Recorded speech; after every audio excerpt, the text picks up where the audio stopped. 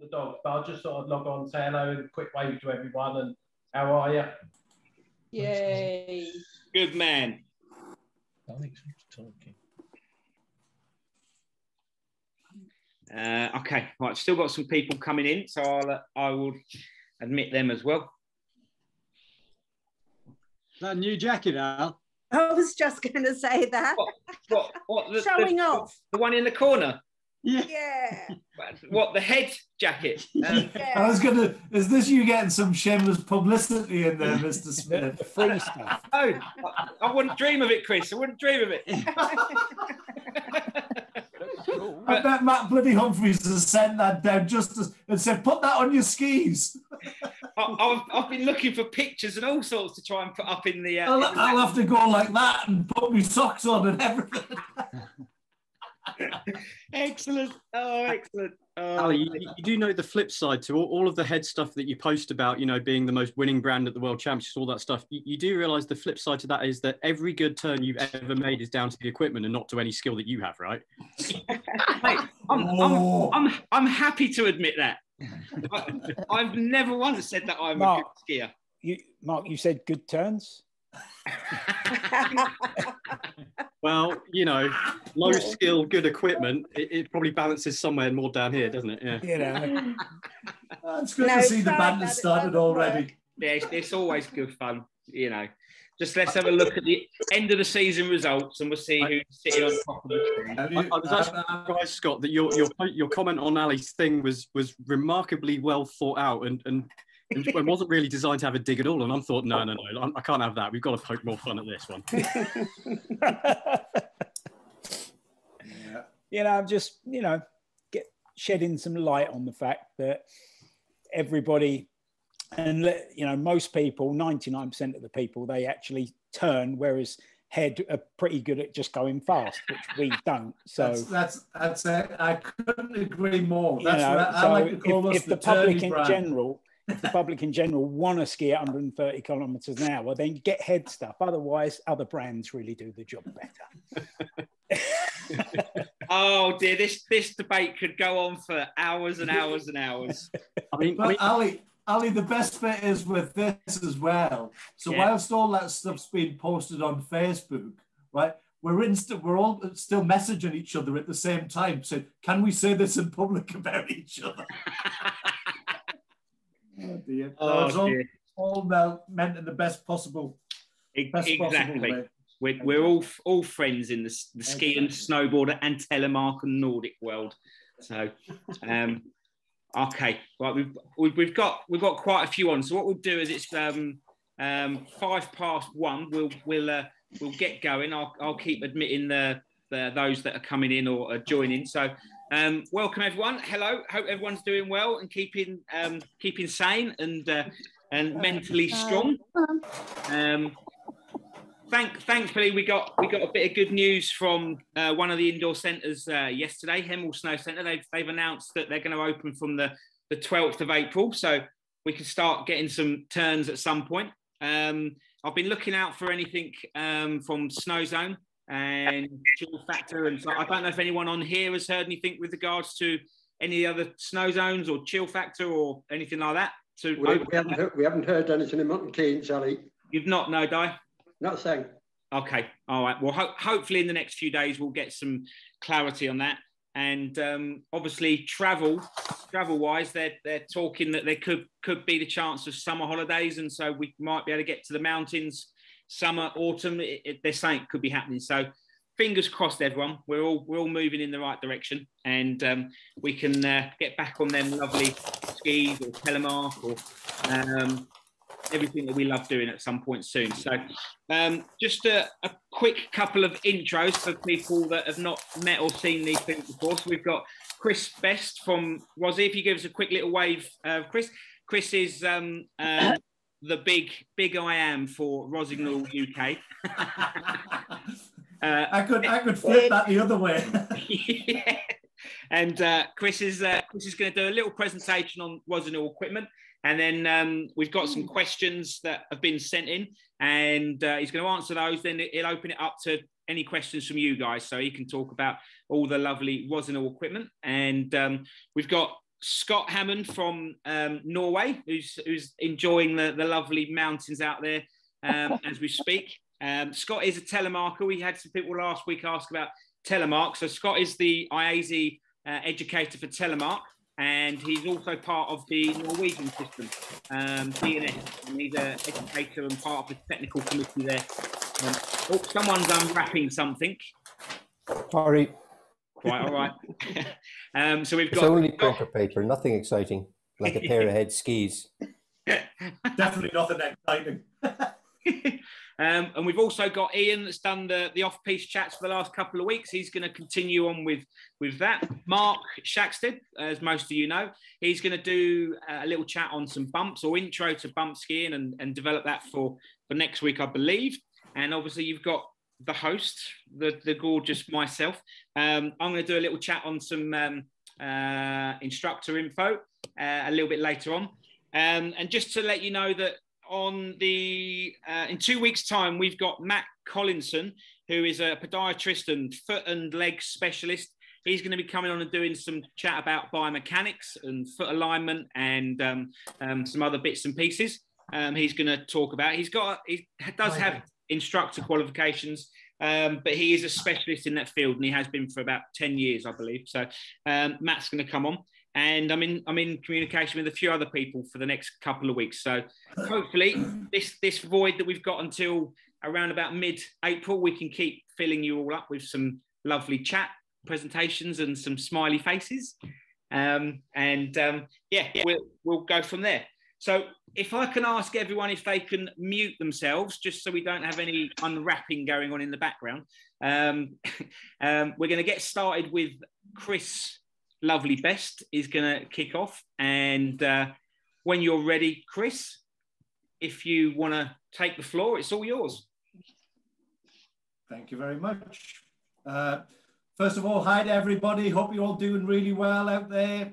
I've just had a quick scan through. There's some faces I recognize out there and some that I don't. So what I'll do is I'll give a bit of an introduction into myself, who I actually am, how I've been involved with Rossignol. Tell you a little bit about Rossignol's history as a brand, where we've been, where we're going, all of the future. We've seen some questions that have come through. Ali's posted some of those. And some of the chat maybe about what's going to be happening in the future. So I might give you a little bit of a tour around our virtual showroom for 21, 22. So we can show you some of the exciting stuff that's going to go on out there. And then, as Ali mentioned earlier on, anybody that's got any questions that they want to fire out at the end, please feel free to do so, and I'll try my best to answer them all for you. Yeah. I'd like to also thank Ali for inviting me along, giving me this opportunity to come along and try and slag head skis off as much as I possibly can to get my own back on Matt Humphreys from last week. And I also want to apologise in advance because I'm in deepest, darkest Staffordshire and my internet signal can be appalling. So if it goes off, please don't think I've dropped off the end of the world. It's probably just bad internet connection from this side. So as you can all probably tell from my dulcet Geordie accent, I grew up in the Northeast.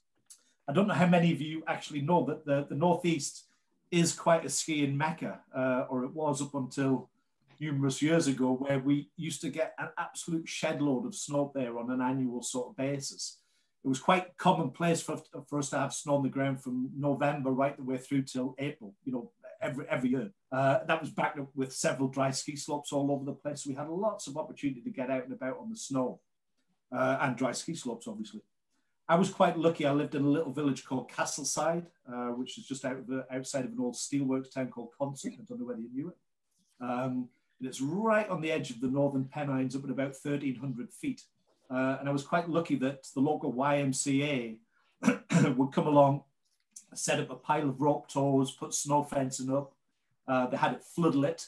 So I could ski literally from 4 o'clock after I finished school right the way through till almost 10:30 at night. And that was just an annual thing. It was just like being able to go down and access the football pitch. It was there on our doorstep. So I was very fortunate. It's not something that the family had really done historically. It's something that just found me rather than anything else. I'm sure like all of you out here, as soon as you've had that first taste of skiing, you're bitten by the bug. So I was into it. Every opportunity I get, I go skiing. whether that be on the dry ski slope at Spectrum in Bishop Auckland or over at Silksworth in Sunderland area. I was there. I was living and breathing skiing all of the time. So quickly become quite a big part of my life. And as anybody does, you start sort of experimenting with sort of maybe a little bit of the competitive side. I soon realized that I wasn't going to be the next Alberta Tomba, although I did race for a number of years, but recognized that pretty quickly I wasn't really going to make it to the next Olympics or anything like that. So my focus maybe shifted from the racing side of things and moved over more to the teaching side. I was fortunate enough that when I was racing, at the time there was lots of money in the ski industry, and I did get sponsored by Rossignol, so they were helping me out with some skis, and so that was my first partnership, if you like, with Rossignol as a child. But then, as I said, more as I got involved in the teaching side of things, I definitely got more involved with the brand on a professional level. I was doing a lot of tech rep work for them. I was doing a lot of ski tests for them. I was doing a lot of trade shows for them. So that was really how I first got involved with Rossignol. And suffice to say, the first time I was involved, I was 13 years old. I'm now nearly 50. Well, I am 50 last year. Forgot about that one. So it has been pretty much my entire life. I've never worked for another brand, although I have been outside of the Rossignol business. I've worked in the travel industry for a while. But as I say, Rossignol has pretty much been my life, right the way through teaching, everything else. I qualified as a IS International Ski Teacher diploma when I was 21, lots of years ago. I don't really use my instructor's license as much as I should do anymore. But it's still there. It's something that I'm very passionate about. And again, being a massive part of my life. I still get involved quite heavily with a lot of race coaching during sort of the summer times. Because we work quite closely with a crowd you might know, Team Evolution. So we help set up and run a lot of their camps during the summer period and the winter period as well. That's pretty much, I don't want to sort of dwell too much on me, but I'd prefer to get in and show you a little bit about who we are actually as a brand. So I'm going to see if I can use the wonders of modern technology and share a screen here. Let's fingers crossed. Hopefully this should play.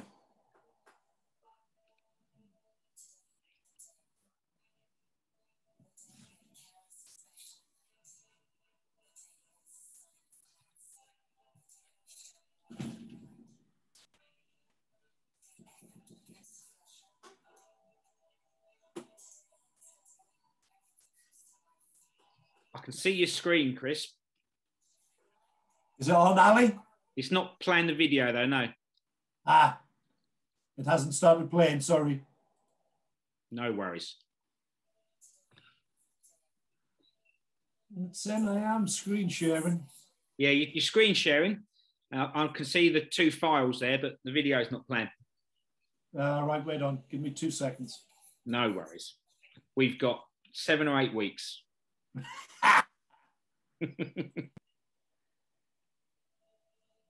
Sounds like the video might be playing in the background. Yeah, has it not come through? I think if it was a head video, it would play, Ali. Yeah, I think it would if it was head video, definitely. You might need to minimize the file browser screen and just bring the video up to the front. Let me try that again. So if I go into the actual share screen file, and then if I go into the video file, then if I do that there, just click on that on the brand movie. Should be, mate. Better? No. Is it playing for you, Chris? Are you watching the video right yeah, now? it's playing for me. That is very strange. Yeah. Yeah. Yeah. No. Unfortunately not, mate. Yeah, no, that's apologies for that, everybody. The wonders of modern technology there. That was just, it was a brief overview of the brand and sort of a little bit of its history and who we are and what we are at heart. Our strapline at the minute is we call it Another Best Day, and I didn't have any involvement in that name whatsoever, and did try and explain to the French that it made no sense whatsoever. But Another Best Day in the Mountains, I think, basically sums up, you know, what everybody feels, regardless whether you're, you know, Joe Blogs, holiday maker going away 1 or 2 weeks a year, whether you're an instructor, a racer, you know, it's basically, it's all of the experiences that we get out of the pleasure of being out there in the mountains. And that's what we want to try and sort of encapsulate as a brand. And we no longer just focus on being a ski brand. We want to be sort of pretty much synonymous with the entire winter sports and summer sports. People just like Ali, who's very passionate about his head stuff there in the background. We want to have all of the all of our range available sort of all year round, whether that be spring, summer, autumn, winter. We want to have an offering available for all of our followers pretty much all year round. So it's not only hardware that we're working on now. We've got a huge textile range, which is a big growing thing for us in the UK at this moment in time and globally. We've got a big sneakers division.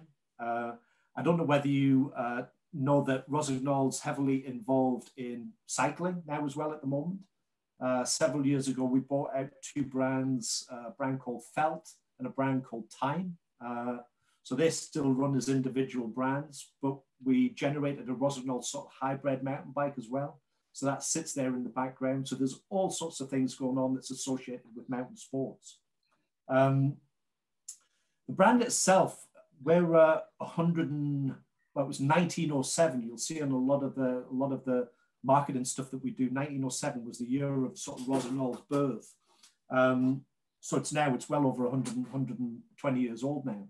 It was set up by a guy called Abel Rossignol. Who was a carpenter. I don't know whether you know that. And I don't know whether any of you actually know what Rossignol actually stands for. Hands up, anybody that does? No? So Rossignol in French is nightingale. So it was Abel Nightingale. That was his surname. That's actually what it is. And that's why you see the rooster or the Rossignol sort of on all of the products and stuff that we've sort of developed now. But Abel was a carpenter, and initially he was preparing sort of goods for the textile industry. He was making spindles and all sorts of wheels and everything that would be used in the textile industry to help sort of the weaving of fabrics and everything else.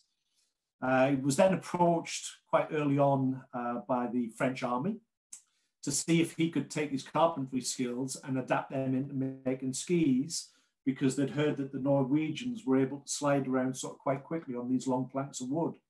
So in typical form, you know, rather than, you know, just thinking about it, off he goes to Norway, finds out a little bit more about what was going on, came back armed with all of that information, and set up his first factory, which was in a little place called Voiron, which is just outside of Grenoble. And that's where the ski production started, and has pretty much remained right the way throughout the entire Rossignol history, something that we're very, very proud of.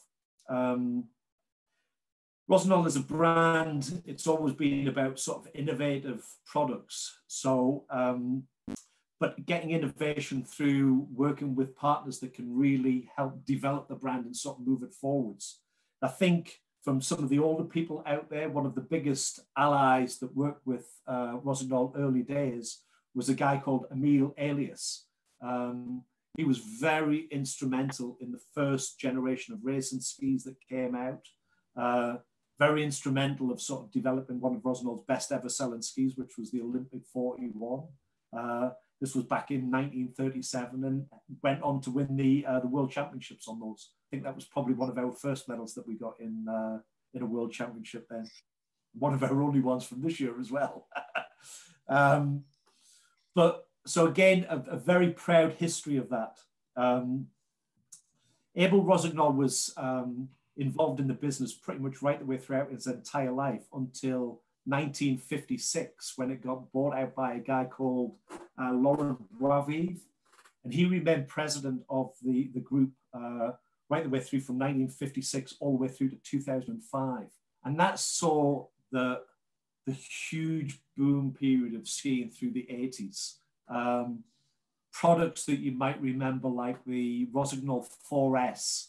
We're still very proud of the fact that the Rossignol 4S is the only ski that has ever sold more than 1 million pairs of just one single model of ski. I don't think the actual world production now is 1 million pairs of all the brands put together of what's going on. So to do that just on one model, it was massive. And you got to think back to those days. That was when one model of ski would serve to ski in the bumps, serve to ski the off-piste, everything. So it was a one ski, did a bit of everything there. I think any company has its good times and its bad times. So our bad time, unfortunately, happened when in 2005, Mr. Boisville decided that he was going to sell the Rossignol group. And he sold it to quite a well-known brand called Quicksilver that a lot of you will know about. Brand was sold in 2005 for 870 million euros. So it's quite a good return on his investment over the years. But within a year and a half, Quicksilver had actually managed to pretty much bankrupt the entire brand. It was on its knees, absolutely on its knees. And this is again where me and my good colleague Matt at Head always have a bit of a laugh and a joke, because one of the biggest chains around our neck was our race department, where all of the racers were being paid sort of, you know, huge amounts of money. The likes of your Lindsay Vonns at the time, Bodie Millers, Ted Liggety's, Julia Mancuso's, all of these people run sort of big salaries from the brand. And unfortunately, at that point, we had to really let them go from their contracts just so the brand could actually survive. We had guys that were working in the factory, that were in the product development team, that weren't even taking a salary from the brand. But such was their passion and devotion to Rossignol itself, they were working free of charge just to try and sort of let the brand sort of continue. Thankfully, the hold Quicksilver had over the brand didn't last very long. In fact, it was only 2 years. And they sold it back to one of the original chief execs, a guy called Bruno Cercli. He bought it back in 2008, and they paid just under 20 million euros. So from an 870 million sell price to a purchase back for 20 million, you can see what Quicksilver had done to the brand over that period of time. So it was a real question of sort of reinventing everything that was going on then. Difficult times, you know, 2008 with the crash and everything that was going on ran through the world economy. So it was only with real vision about where the brand was going to expand into and different divisions, you know, that we've managed to survive and sort of get back to what we're doing now. So in terms of brand positioning, you know, in terms of sales-wise, the Rossignol Group, as you may know, incorporates not only Rossignol, it incorporates Dynastar, as well as Lang ski boots into that. So we have that as part of our group. We also have Kerma ski poles, Luck Bindings as part of the group as well. We've got some an ice skating called Rice Sport. So we've got products that are done there as well for ice skates, as well as the bikes and everything else that I mentioned earlier on. Textiles been a huge part of the group's growth over the last few years, and they sought to get some investment that came in from an outside arm. And they brought in 5 years ago an investment company called Sandbridge Investment, which is made up of 3 huge chief execs from sort of multi-conglomerate companies all over the world. One of them happened to be a fashion designer, and apparently one day he's going to make it pretty good. He goes by the name of Tommy Hilfiger.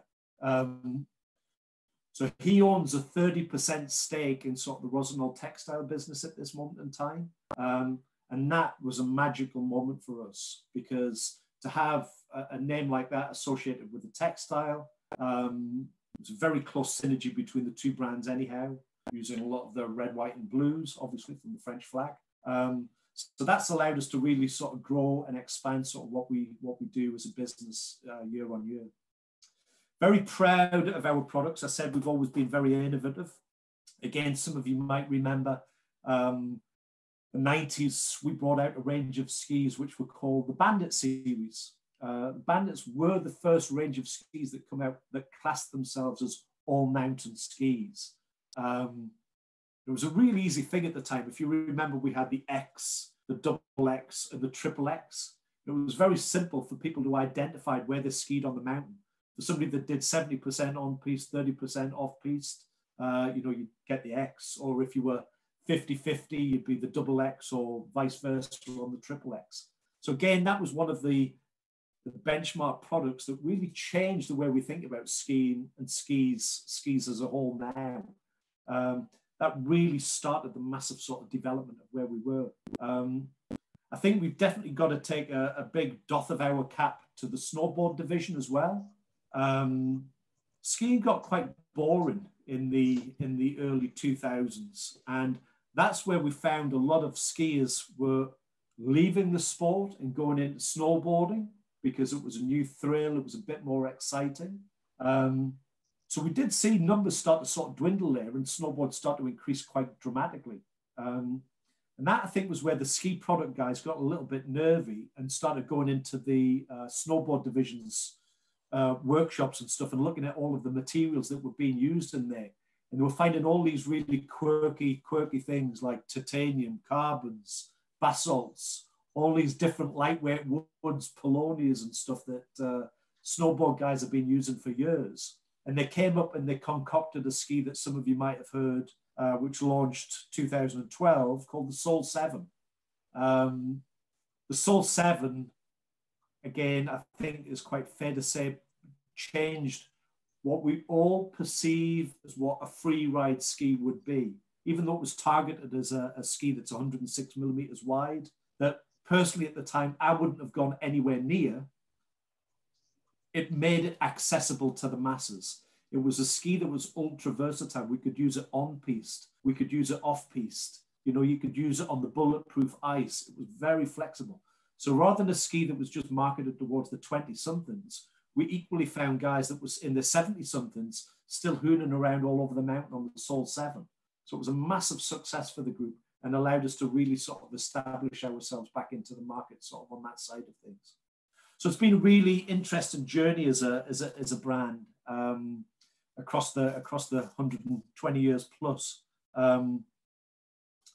Its ethos is still all about being innovative as a brand and delivering the consumers the best experience, the best times that they're ever going to get sort of out and about there on the mountain. So that gives you just a bit of an overview and a bit of a flavour of the history of the brand. I know Ali had some questions that he'd like to fire through. I might have to give me virtual showroom a skip if I'm not sharing videos very well. We'll see if it does in a bit, but we'll go through some of the questions, Chris, and then we'll open it up to everyone to see if they've got some as well. And then, if we can get the showroom going, then cool. So I'll kick off with one that has come in, which was, why should I buy Rossignol Piste skis instead of Head, K2, Nordica, Salomon, or any other brands? Very simple. Number one. Who are the others? I think, no, in all fairness, for me, taking my brand loyalty aside and everything, there is not a bad product out there on the market at the minute. We've got so many brands that are out there, and there's so much time invested into making the product the best it can be. But one ski to come to the market, it takes nearly 2 to 3 years before it'll hit the shelves. So there's been a pile of testing gone on, back to the drawing board, change that, tweak that a little bit. So before it actually gets onto anybody consumer-wise's feet, we already know it's going to give them the best experience. But so does Head, so does Dynastar, so does Atomic, so does Salomon. Everybody's working on the whole thing. So I do think there is a lot of people have a brand allegiance. You typical example, and if you've worked and been on a product, you get confidence with it. I sometimes use an analogy. If you've got a set of Experience 84s, Mark's got a set, you've got a set.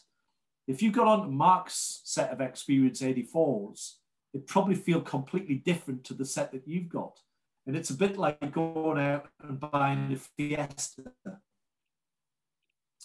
You and your next door neighbor could buy a Fiesta from the same store on exactly the same day in the same color. But when you get behind the wheel, that's your car. You get into your next door neighbors, it feels slightly different. You know, you're comfortable with what you've got. It gives you your confidence. And if that's on a set of Rossi skis or Atomic or Head, whatever it is, if you're comfortable and it gives you confidence and puts a smile on your face, that's what it's all about. Yeah, I think with regards to ski equipment, it is, if you can get on it and try it before you buy it, you will find out and know what you like. And it's not necessarily go on price point. It's not go on what someone else says. It's about the feel and relating it to yourself, to what you want to achieve. So yeah, I agree with it, Chris. So I think just a quick one on that. Yeah. I think it's great. You know, you guys down. I know you're using sort of Hemel a lot down there at the snow centre. Snow Rock's fantastic because they should have a range of all of their skis in that they're stocking for the following year. That's a great opportunity to get out and sort of try. I know you're not going to get the full experience, but you'll get the general gist of what the ski's going to do. You know, when you get out onto the hills there as well. So that's something definitely to take up on opportunity-wise. Yeah, cool. The next question is, what Piste ski would you recommend for an intermediate, aspiring expert lady skier, height 5'3", weight roughly 58 kilograms, who is generally happy on 150, 153 skis? Yeah, perfect. For out of our range, I'd aim you for something like a Nova 6. A Nova 6, it sits right in the middle. We've got a Nova 2, a Nova 4, a 6, an 8, and a 10. So it sits right in the middle of where we are in the tree there. What we try and do when it comes to lady skis, there's been a big backlash. Everybody's been talking about sort of weight reduction in skis for a number of years now and trying to make the lightest product out there.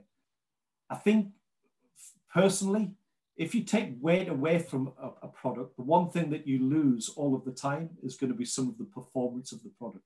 You'd never find a lightweight set of race skis. They're always going to weigh a ton, you know, because of all of the metal, the titanium and everything that's gone into that.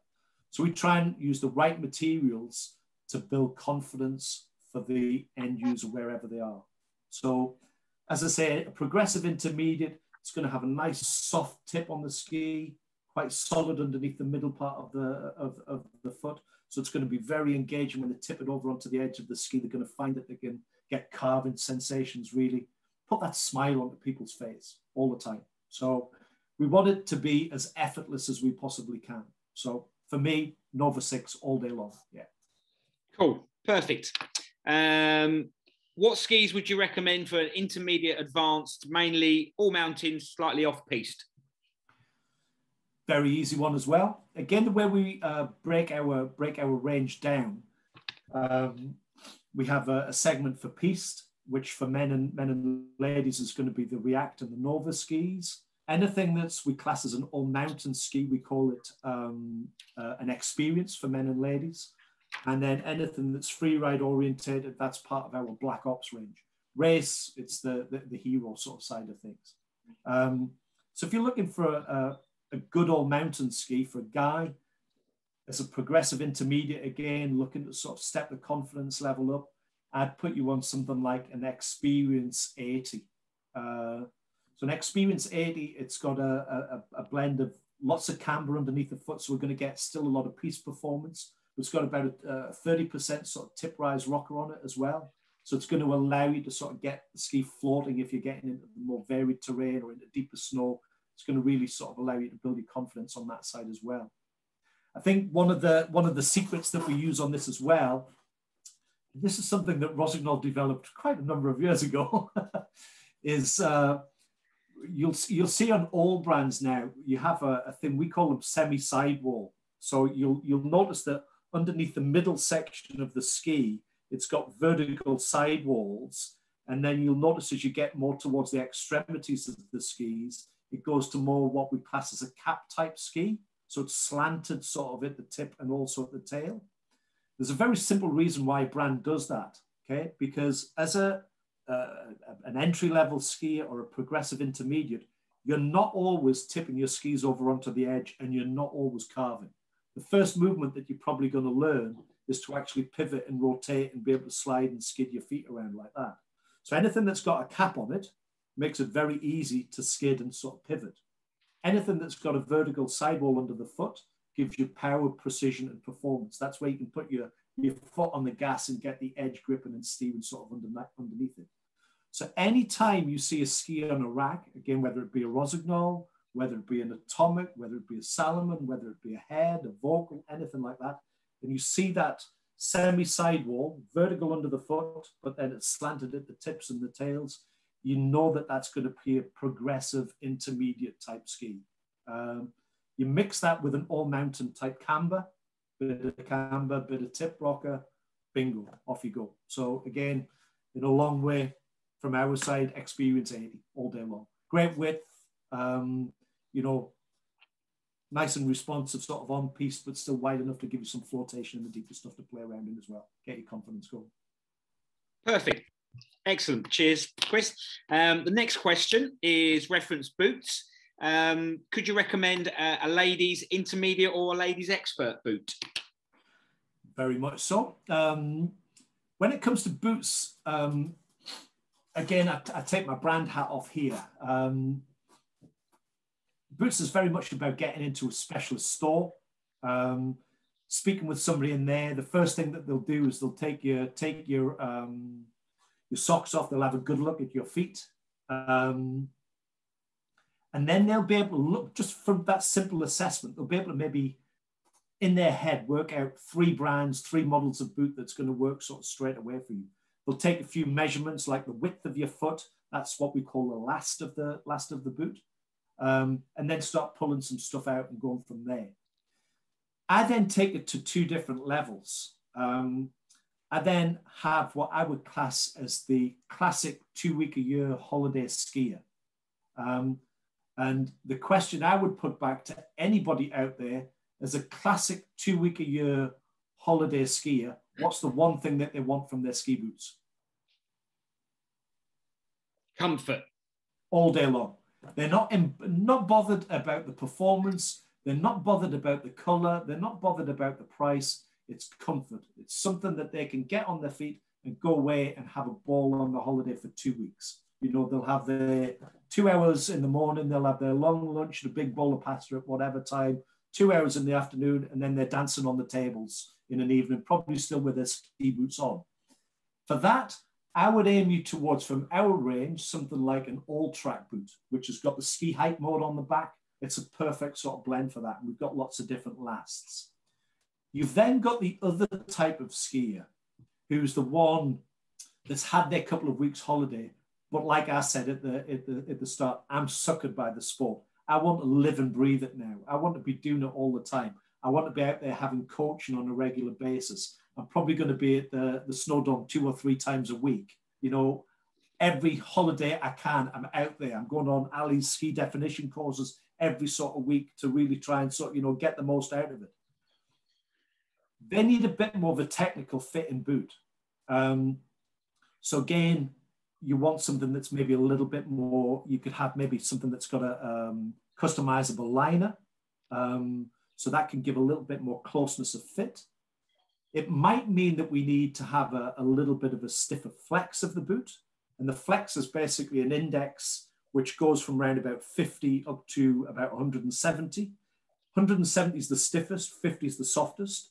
But again, as the general rule of thumb is, as we get more experienced, we want to have a stiffer boot so we can get more responsiveness out of the ski. However, the contra to that is you could have a guy that's never been skiing before, that's an ex-rugby player, he's 8 foot tall, he's built like a man mountain, that comes in, there you go. We don't want to put him on a low flexing boot because of his body morphology and everything else, if we put him on an 80 flexing entry-level product, he'd snap his knees in two as soon as he steps onto it.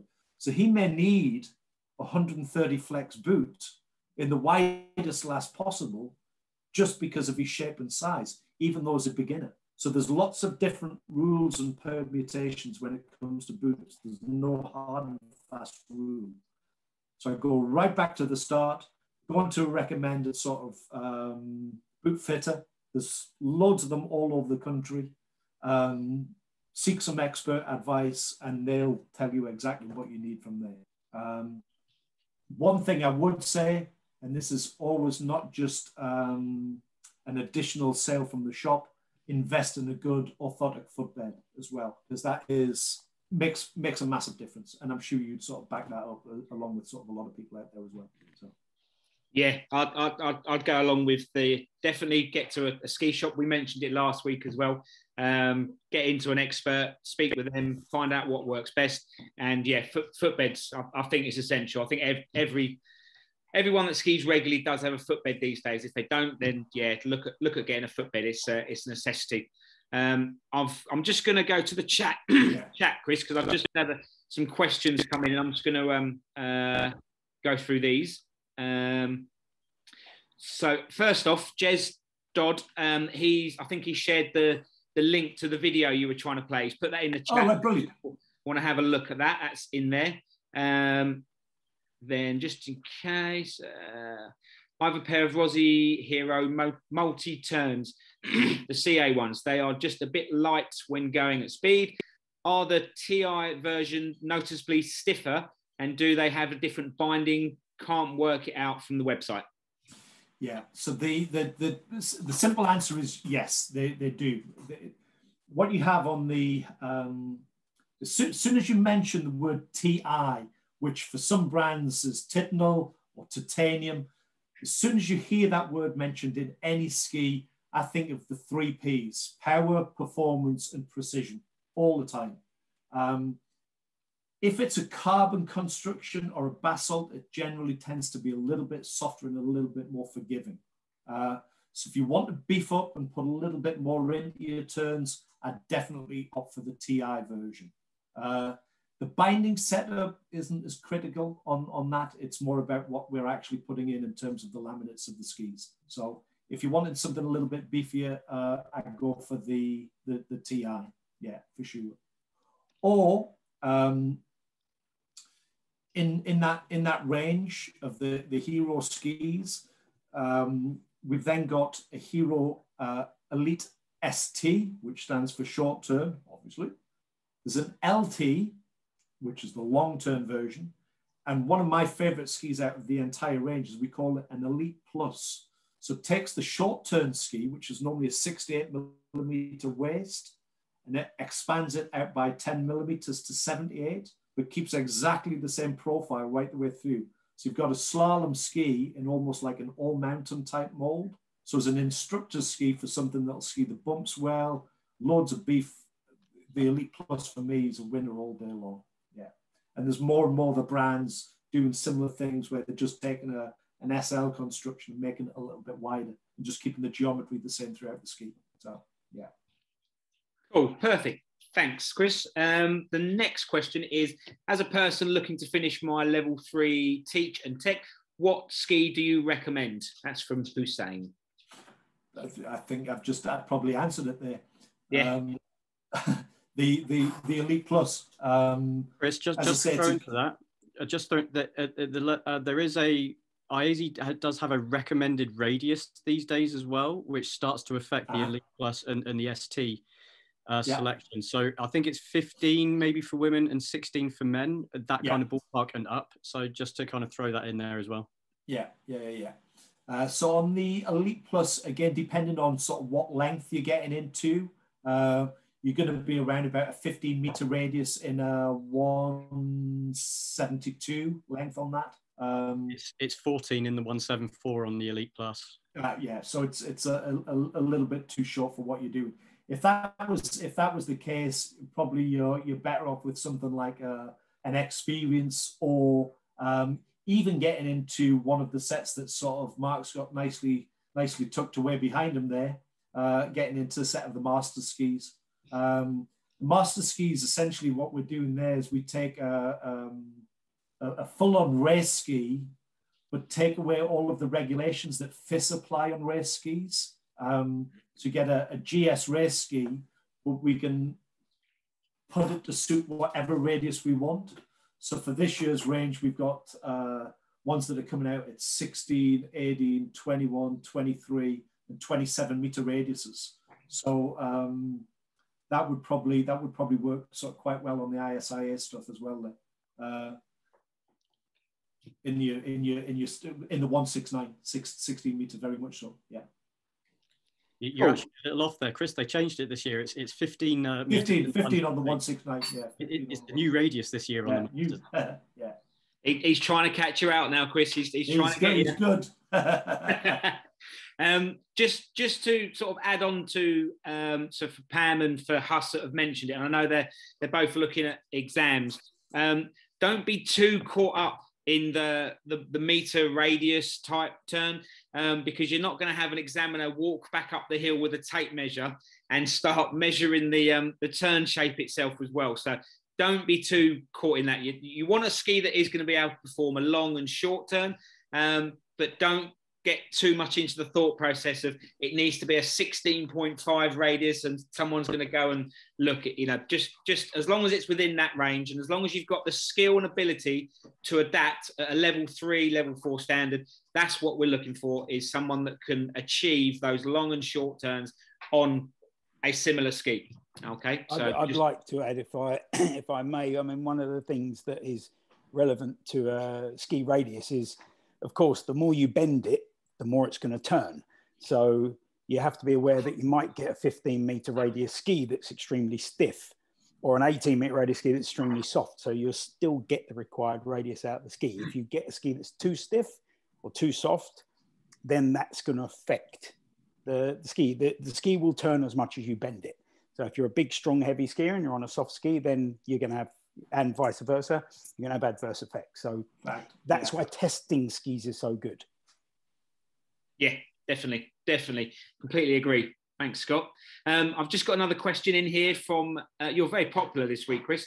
I currently have the Hero Elite MT in a 159, and I am 5'6" tall. I am considering the larger 167, but not sure if these would be too long. What are your thoughts? Or would the Elite Plus be a better option? Possibly, yeah. Ski length's another one of those classic ones now where everybody for a number of years has said, you need to have an all mountain ski at sort of this height to there, or, 15 centimeters below your head height for such and such, or above your head height. I don't think any of those rules apply now. I think, again, it goes back to testing skis or somebody's recommendation. For instance, for me, if I go out on a set of the short turn skis, I love going out on the 160, because in a 160, it's really nimble. You can throw it around all over the place. It's still nice and grippy. But I'm not the lightest of guys. I'm 15 stone, on a 160 set of skis, but it still works really well. It's still nice and stable for me. But again, we're all different. It goes back to that bit where if you can try the ski out, fantastic. It gives you an idea and a flavor of what it's about there. In the multi-turn, in the Elite multi-turn, it didn't say whether it was the carbon or the titanium version. If it was the carbon version and you find it a little bit soft, again, going up to the 167 might be a better option, or just upgrade into either the titanium version or going into that Elite Plus option that we mentioned earlier on. Yeah, just to throw in some 2 cents on ski lengths, and I think this backs up what you're saying there, Chris, as well. I'm not a particularly tall person. I probably stand at about 163 to 165 centimeters, depending on how well I slept for my back, I guess. The shortest pair of skis I think I ski on right now on a mountain is maybe this one behind me in the 173. I think my experience 94 is a 172. And I actually, the first time I skied that was in the 180 or 188, and I loved that. Then I've got this in the 173 behind me. I've got the Elite Plus actually in a 174. because I wanted the 14-meter radius, and I absolutely do have to work harder if I want to slide it compared to the shorter length. But I'm willing to do that. I'm willing to say, well, I need to have a better ability to turn my legs, and I'm gonna be willing to work harder. But there's nothing wrong with saying, well, actually, I don't want to have to work that hard either out on the hill, and say I'll go with the shorter length. It really depends on what your purposes are and what your reasons are and what you're willing to put into it and do on it as well. Yeah, very much so. But I do just to leave it, is it's a funny thing when people say that a ski is it too long. I mean, when you look at if you have to go and train for a GS race, you're automatically going to have to be on a ski that's up here. And I definitely recommend you train on it and learn to ski on it in a variety of turns and situations. I think this idea of a ski being too long it's kind of needs to go the way of the dodo a little bit. Yeah, definitely. What I'll do, Chris, is I've got one last little message come in here from John Greenwood, and then we'll let the pressure drop from you because you've been going now for almost 50 minutes. So John Greenwood has said, next time Chris comes up, back up home, is he going to pop into Silksworth for a little cuppa? Fact. there you go, John. You've got your answer. If anyone, go on. Sorry, one more. Yeah, go on. Sorry, Chris. And I'll maybe keep this one a little bit shorter. The experience range, obviously, it's going to be new for next year, and you don't have to get into that today. That'd be a long one. But the current experience range has that like AirTip technology, and it brought in some of that Sol 7 and Sky 7 technology. Yeah. And before that, it was on the outside of things looks more similar to the way it is now. The way I kind of saw that is that old experience range before the current one.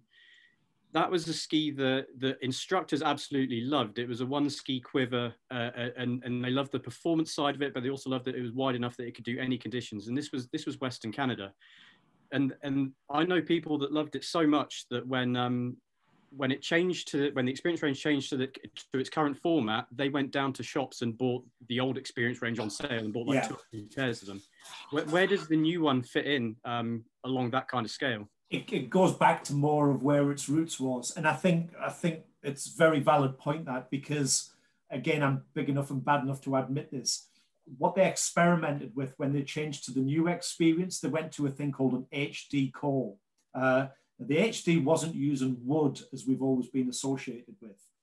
It was using this new technology that they developed in the factory down in Solange.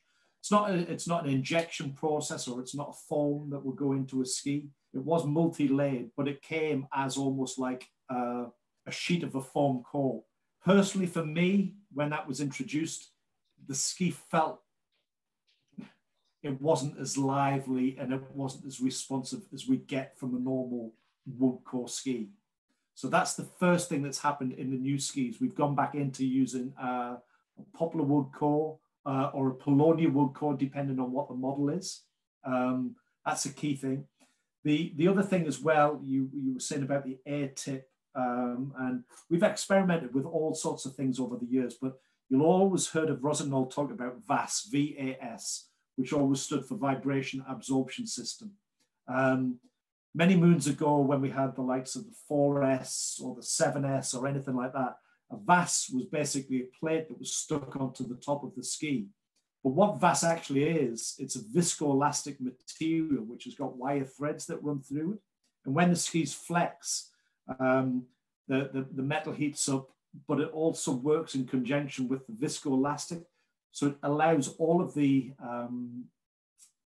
vibrations that we get coming through the ski to dissipate and move away. You'll have seen that in some of our race skis, where we're using things now called prop technology, where we're actually splitting the core of the ski into 2 halves, sometimes now even 3 halves, and putting these layers of viscoelastic down. But what's happened this time is we've put a big internal layer of this viscoelastic rubber at the front part of the ski, which basically comes all the way back to the front part of the binding, and it's called drive tip.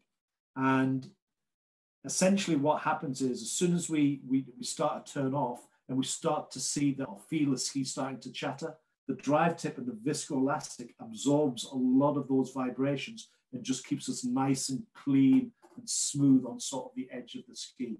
So again, it's trying to give us a more comfortable and predictable sort of ride.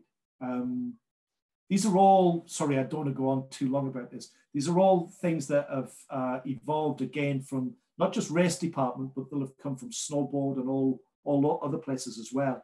And one, if you were watching the World Championships last week, you'd have seen a lot of the girls, Petra Vahova were using it, Tessa Volley was using it.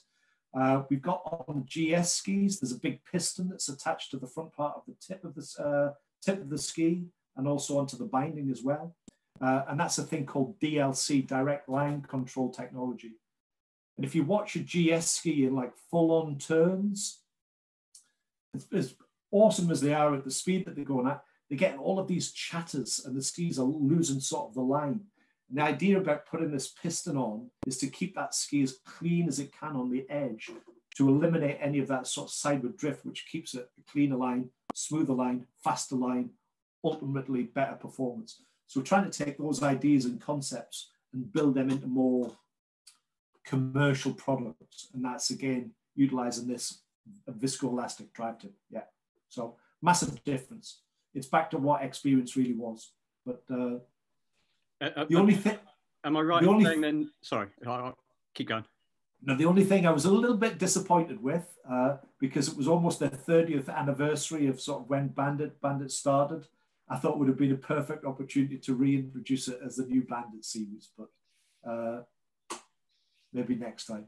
Yeah, I kind of look at it and it just looks like bringing back the on-mountain performance and fun and zip of the old experience, while also keeping the damping and the suspension at the tip from the new experience as well. Yeah, very much. And what we're trying to do as well is, you know, everybody's used this term all mountain for however long. We're trying to utilize more the terminology of a resort or a resort ski. So the resort ski, you can still go in the varied terrain, the bumps, you can be all over the place. And it's that one ski quiver that does a bit of everything sort of all over the place. Rather than it just being a react ski, which is predominantly 100% for use on the piste. So it's that one ski does a bit of everything. So. Cool. Chris, I'm just going to ask you one last quick one. Yeah, I've just had I will be quick. Susan, what would be the difference between the skier you would put on a Nova 6 or a Hero range? It's a good question, because the standard one would be, the standard one to say would be ability and technical ability. However, that's not necessarily the case, because it could be their aspirations. They might be a Nova 6 skier at one point, but they've got so much determination that they want to go out. They're going to be a hero skier. So, you know, we could put them onto something and they go out and they have a ball on that. It depends on what your aspirations are from the mountain. If you wanted a ski that's going to be comfortable, cruisy, give you lots of confidence at getting the feeling of your edge, you know, giving you the best thrills when you're out there just on your 2-week-a-year holiday, Nova 6 all day long. If you want something that's going to go out there, you're going to stick loads of effort in, you know, really work the ski hard, and you want to get lots of sensations coming back from it, be prepared sometimes for maybe not the smoothest of rides, because it's going to work you back and throw you around all over the place. Hero all day long. Perfect. I'm going to leave it there, because I'm sure some of these questions could keep coming in and going for hours, mate. But if there's more, Ali, please fire them through. I'll be more than happy to answer them by email and stuff. That's not what I was going to suggest was, if there is any more questions for Chris, I can fire them through to Chris on an email, and we can get them messages back to people. The presentation or the videos that we're going to show, is it possible if you could send me the links that I could then get them out to the client? Yeah. Okay. So very much so. And there was a one I was going to show originally, which is a brilliant one. It's a 12-minute view, and it's called. It was done a few years ago. It's called the 112 Years History of Rossignol, and you can find that. It's just on YouTube. Okay. But it literally starts right off from where we started with Abel Rossignol and, you know, doing everything, but all the way through to like the Tomba days, you know, current days of Bruno Cercle, everything as well. So it's a good view, that one. Yeah. Yeah. Cool. We'll get them out for you, and people can then have a look at their heart content for that one. So brilliant. Thank you, Chris. I really no worries. Thanks for your time, everybody. And yeah, feel free if you want to stay on. If you need to jump off, then yeah, obviously feel free to do that as well, mate. So, but really appreciate your time. I'm going to stay on. I'm going to get a coffee, and then I'll come back and have a listen. Perfect. Nice one. Take Thanks, care, everybody. Brilliant. Cheers, Chris. You're a legend. Catch up with you soon at some point, hopefully. Take care, pal. Perfect. So what we're going to do now is I think we're going to move on to Mark. Are you ready to do your session? We'll do Mark and then we go on to Ian. You cool with that, Ian? Is that fine? Perfect. Top man. So I'll let Mark introduce and go with it. Yeah, I think if we hadn't stopped talking to Chris, I myself probably had about another half dozen questions I could have asked. Like for me, between the React range and the Hero range, you know, where would you make that switch? You know, a million questions. I'll arrange a private chat for you and Chris so you can talk. No needs. I'll just chip you a bunch of questions. Just so people know, I've been riding on Rossignol from out in Canada for well, I don't know, 3 or 4 years now. I switched from head to Rossignol. It ended up being one of the best things I ever did, and not because one's better than the other, but just that change I think was really fun. So there's a lot of the range that I have skied on from Rossignol and from head. If people are interested, I might be able to answer some of those questions, though certainly not to the kind of level of depth that someone like Chris and Matt can answer as well. Anyway, I thought we'd get started on some bumps talk. You guys in the first week there mentioned that you'd like to chat about bumps and things like that. So I thought we'd start from the bare bones this week and then build it up next week. And I'm trying to aim to do this in a way that means you guys don't have to listen to me talk very much, which is always a win. And yeah, there's Ali's celebration, and also allows me to piggyback off other people's good work from some videos I found on YouTube that I think are good. And when we watch the videos, I haven't chosen them for any specific reason other than they literally popped up in my YouTube channel this week while I was looking and just recommended. And I thought they were some of the better ones that I've seen to kind of broach the subject. So I'm kind of looking at this at a starting point. If you kind of take that person that they're just starting out skiing bumps, and maybe they're pretty comfortable on the groomed, and then they feel like the moment they get into the bumps, that their whole world falls apart. Every shred of skill that they have or thought they have falls apart the moment they get into bumps. And maybe there's a point here where some of you guys, if that's not you right now, maybe you can kind of recognize that in some students you teach, or, you know, maybe where you once were in the bumps. But I kind of look at that as, you know, the first thing you notice when you start skiing bumps is they just seem like these obstacles, these things getting in the way of you having a good time and getting from where you are to the bottom of the hill. I think the second stage goes to where you start to understand how to use the bumps to your advantage and what movements you can make inside them and where to do that. And then I think the third final stage is where you just see a playground out in front of you and you have options on how you get down them. So what we're going to do here is we start off, like I said, I'm going to let other people's hard work do the heavy lifting. Just make sure I bring up the right video. I think this is the one. I was looking for the Rossignol video earlier, so okay, close that one down. So let's start off with this one. This is one from the CSI that they put out this season. And I think what this does is this just gives us a starting point of what might we consider to be good bump skiing from our point of view, from the point of view as a recreational bump skier skiing bumps on the mountain that are created naturally versus like a competition bump skier. But we'll kind of discuss that as well in a little bit here too. I just need to move my video around. All right. Hopefully this plays smoothly.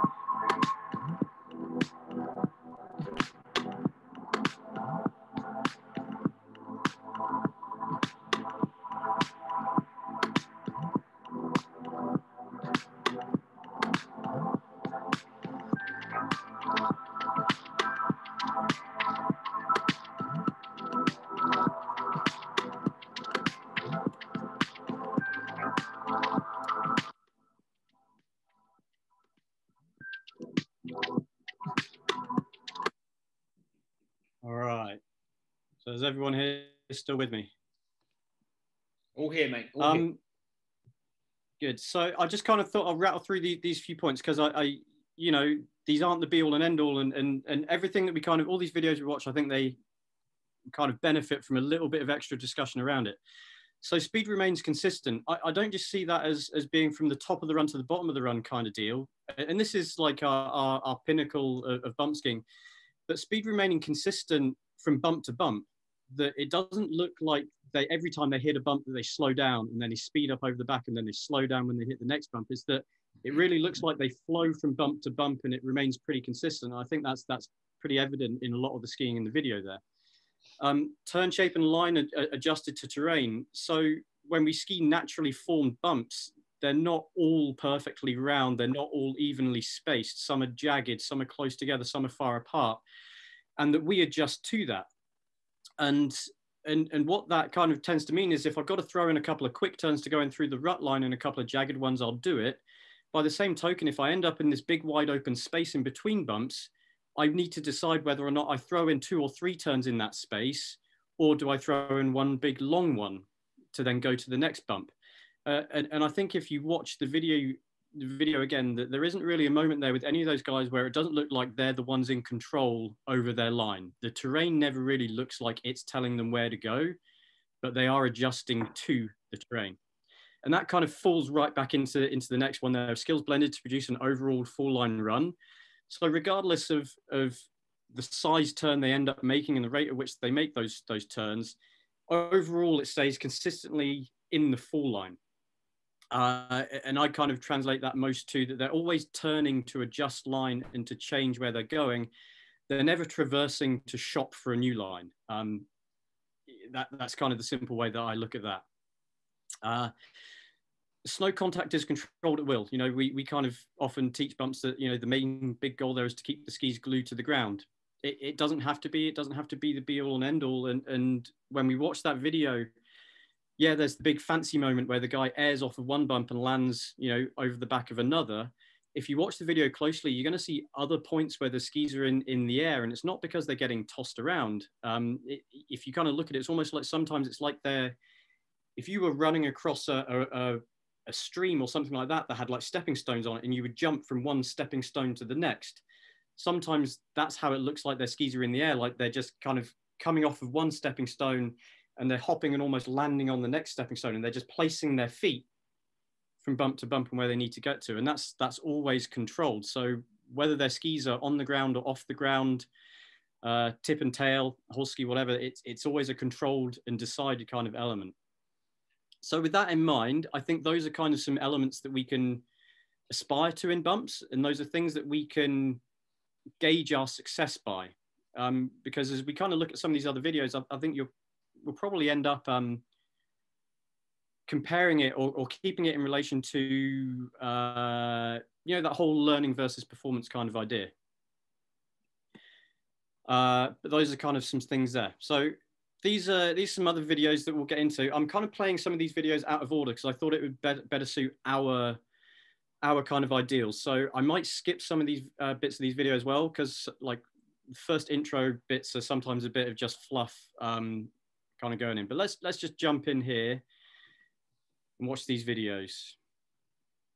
This one I'm going to skip a little bit. Terrain. Our next few sessions will focus on applying a few simple tactics to develop efficiency within our bump skiing technique. Having said that, from this point forward, it is important to choose terrain which is within the boundaries of your personal skill set. And for those of you who are new to bump skiing, This should consist of small, round moguls which are well spaced on a moderate pitch, as this type of terrain will offer the largest variation of line choice and give you the best chance for fast progression.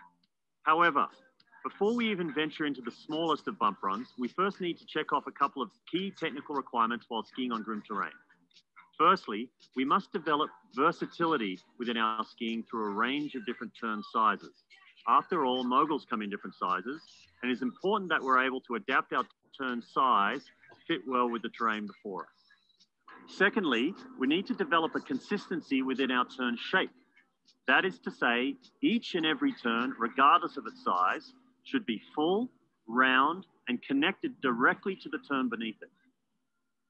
It's safe to say that once you're able to adapt a variety of turn sizes while maintaining good shape, then you're ready to tackle the bumps.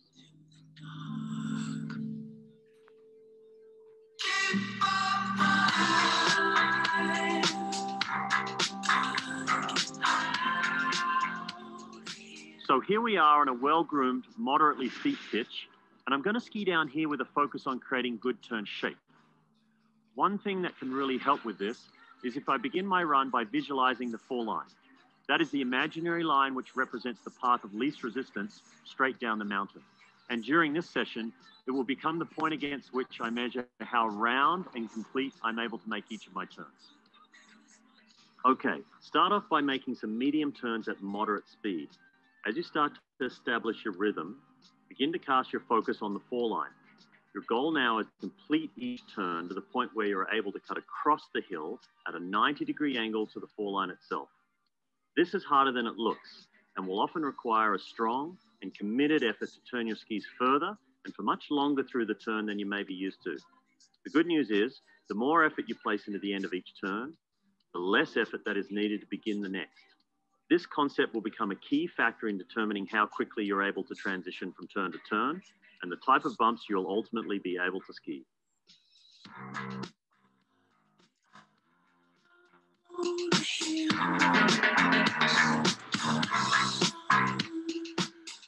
Okay, there you have it. Get out there on some groomed terrain and practice skiing with good turn shape, because next time you see me, we'll be taking these concepts and applying them directly into the moguls. This has been Guy Hetherington for All Tracks Academy, coming to you with more online ski training. Have a great season out there.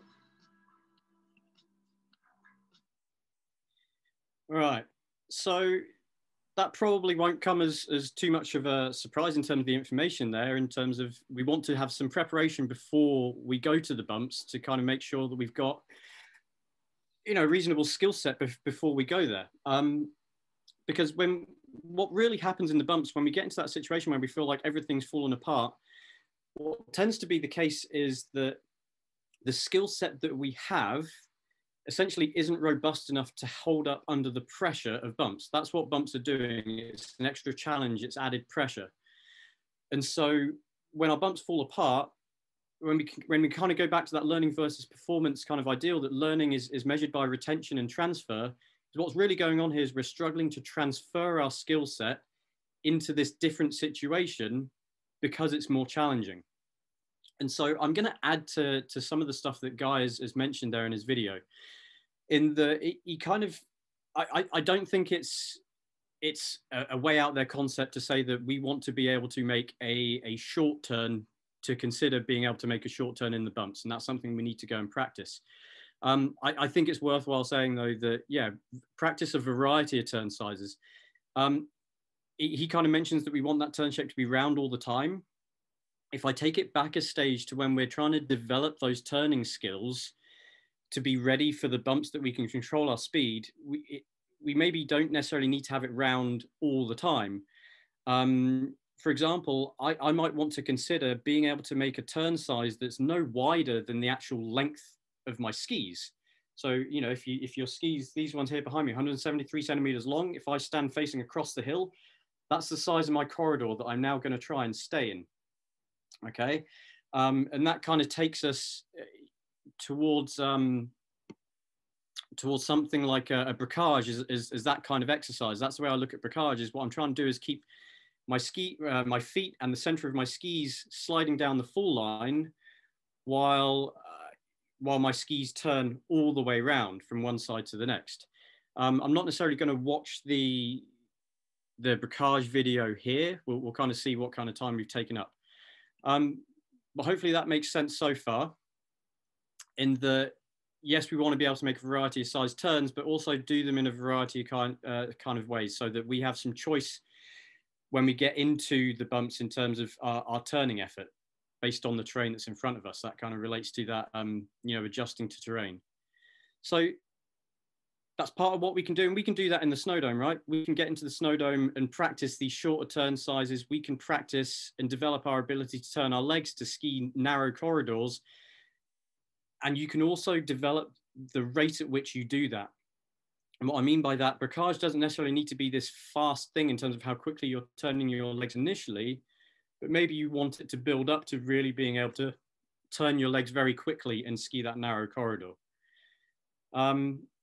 So I'll move on to the next one, because I think this then also takes us into how we can practice timing of other movements differently outside of the bumps in order to be prepared for the bumps as well. And he kind of shows how he uses some other terrain in resort as well. Watch this whole one. Guy Hetherington here again for All Tracks Academy with some more ideas on how to improve your free skiing. Today we'll be taking a detailed look at what is arguably one of the most important moves in all of skiing. So let's check it out. When we get to the stage where we're looking to increase the speed of our off-piste skiing, we need to be prepared to deal with varying degrees of terrain undulation. The faster we go in bumpy or undulating terrain, the faster the ground will appear to rise and fall beneath our feet. And how we deal with this idea is a major key to entering into the advanced or expert realm. So let's take a look at how this can play out in a simple straight run before we put it into our turns.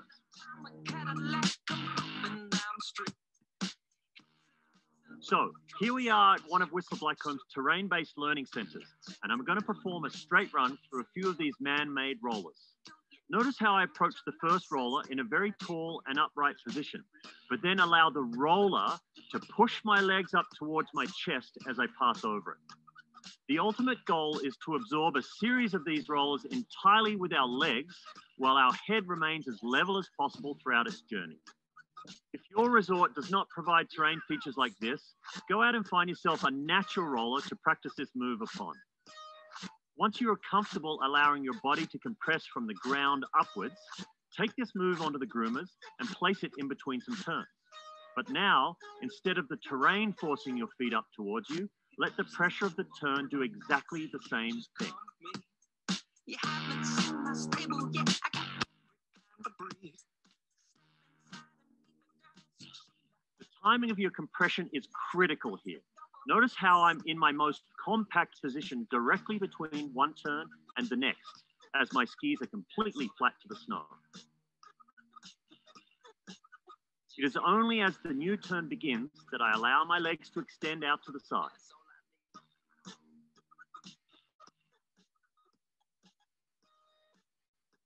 So take that and work on it for a while.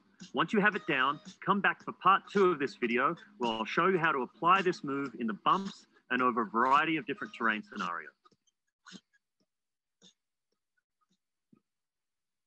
Okay. Let's pause that. Paused. Oh, sorry, didn't mean to do that. Let's just scroll back. Okay. Guy Hetherington here again for All Tracks Academy with some more ideas on how to improve your free skiing. Still playing? Today we'll be... Okay. All right. So I'm hoping that doesn't necessarily come out of left field to anyone that's hoping to aspire to ski bumps better. In that probably sets us on 2 kind of movement priorities, which would be our ability to turn our legs in a very strong fashion, independent of our upper body, so that we can turn them all the way across the fall line to control our speed, and that we can turn them quickly enough and forcefully enough that we can ski in a tight corridor. I think the addition to that would be that we can make as many of those turns in as tight a vertical distance down the hill as possible as well. That would be kind of how I would gauge my success with regards to my ability to turn my legs. And you can do that in a snow dome. Give yourself blocks and give yourself 10 meters or between a few pylons, something where you can literally measure the distance and say, right, I just want to do as many turns as I possibly can within that distance. Okay. That's one way of doing it. Now, obviously, if you can get someone, or you get there early enough that you can also measure the width of your turn in between the grooming tracks, when you can actually see them early in the day, that's what's going to allow you to then look at your tracks, or as you ski down the hill, determine how wide your path is to understand if you have any drift forwards or backwards in your skiing. Okay. And obviously the count there of how many turns you do, that's, you know, that we then start to kind of really challenge our ability to do it as quickly as possible.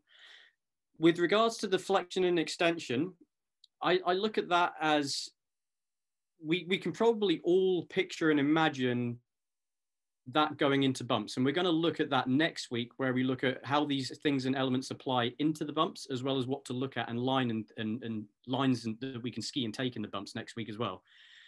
But this is all the starting point. So if I look at that and I want to say, well, what can we do here in this country to prepare for this? It tends to be that we need to have the ability to time our flexion and extension movements differently than we might be used to doing on the groomed, in order to prepare for the bumps. But by the same token, I think you can see in that video that different timing can also be applied to performance skiing on the groomed as well. Okay, I'm hoping that makes sense. So if I'm going to kind of leave this as to, before we get to the bumps, things that we can do to start preparing is we want to be able to make a variety of turn sizes on a variety of slopes, and that's a variety of steepness of slopes, right? Makes sense, right? Skiing on a steeper slope is going to challenge your ability to complete the turn more, to turn your skis all the way across the hill.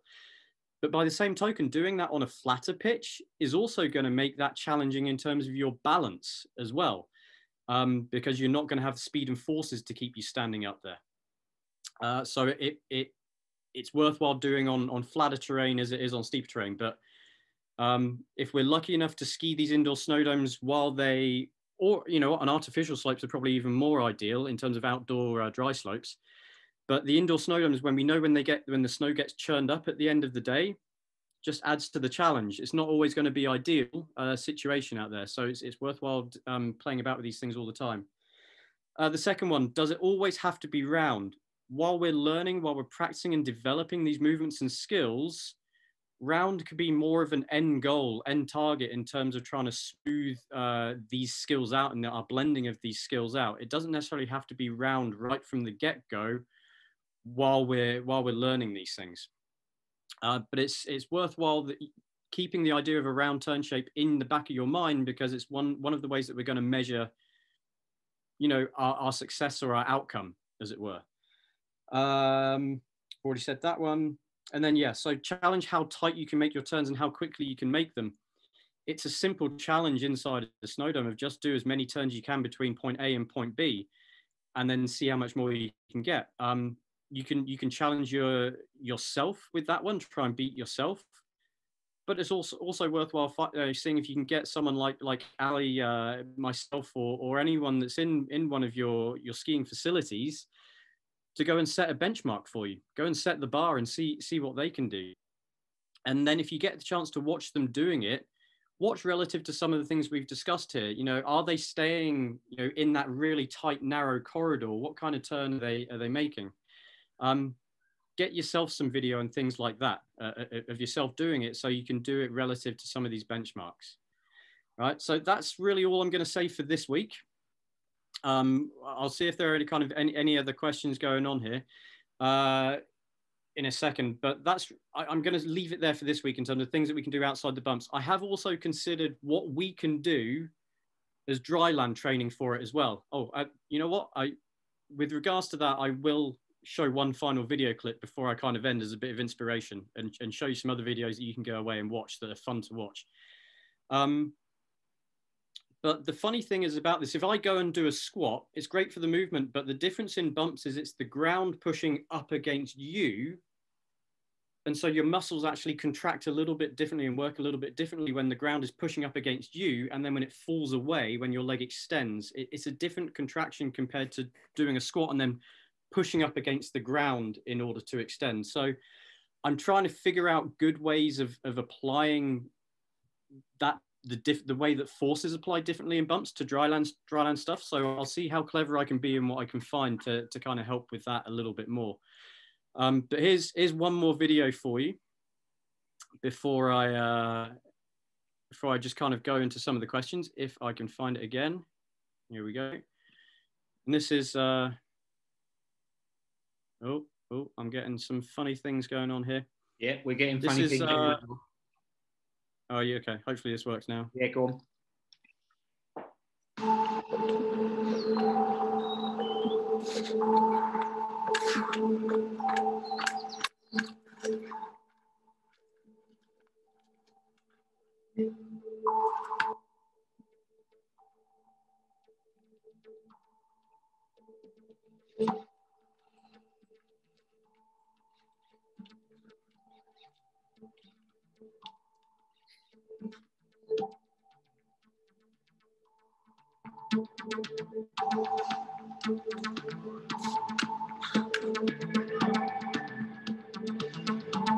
This looks like Chris Best in the 80s.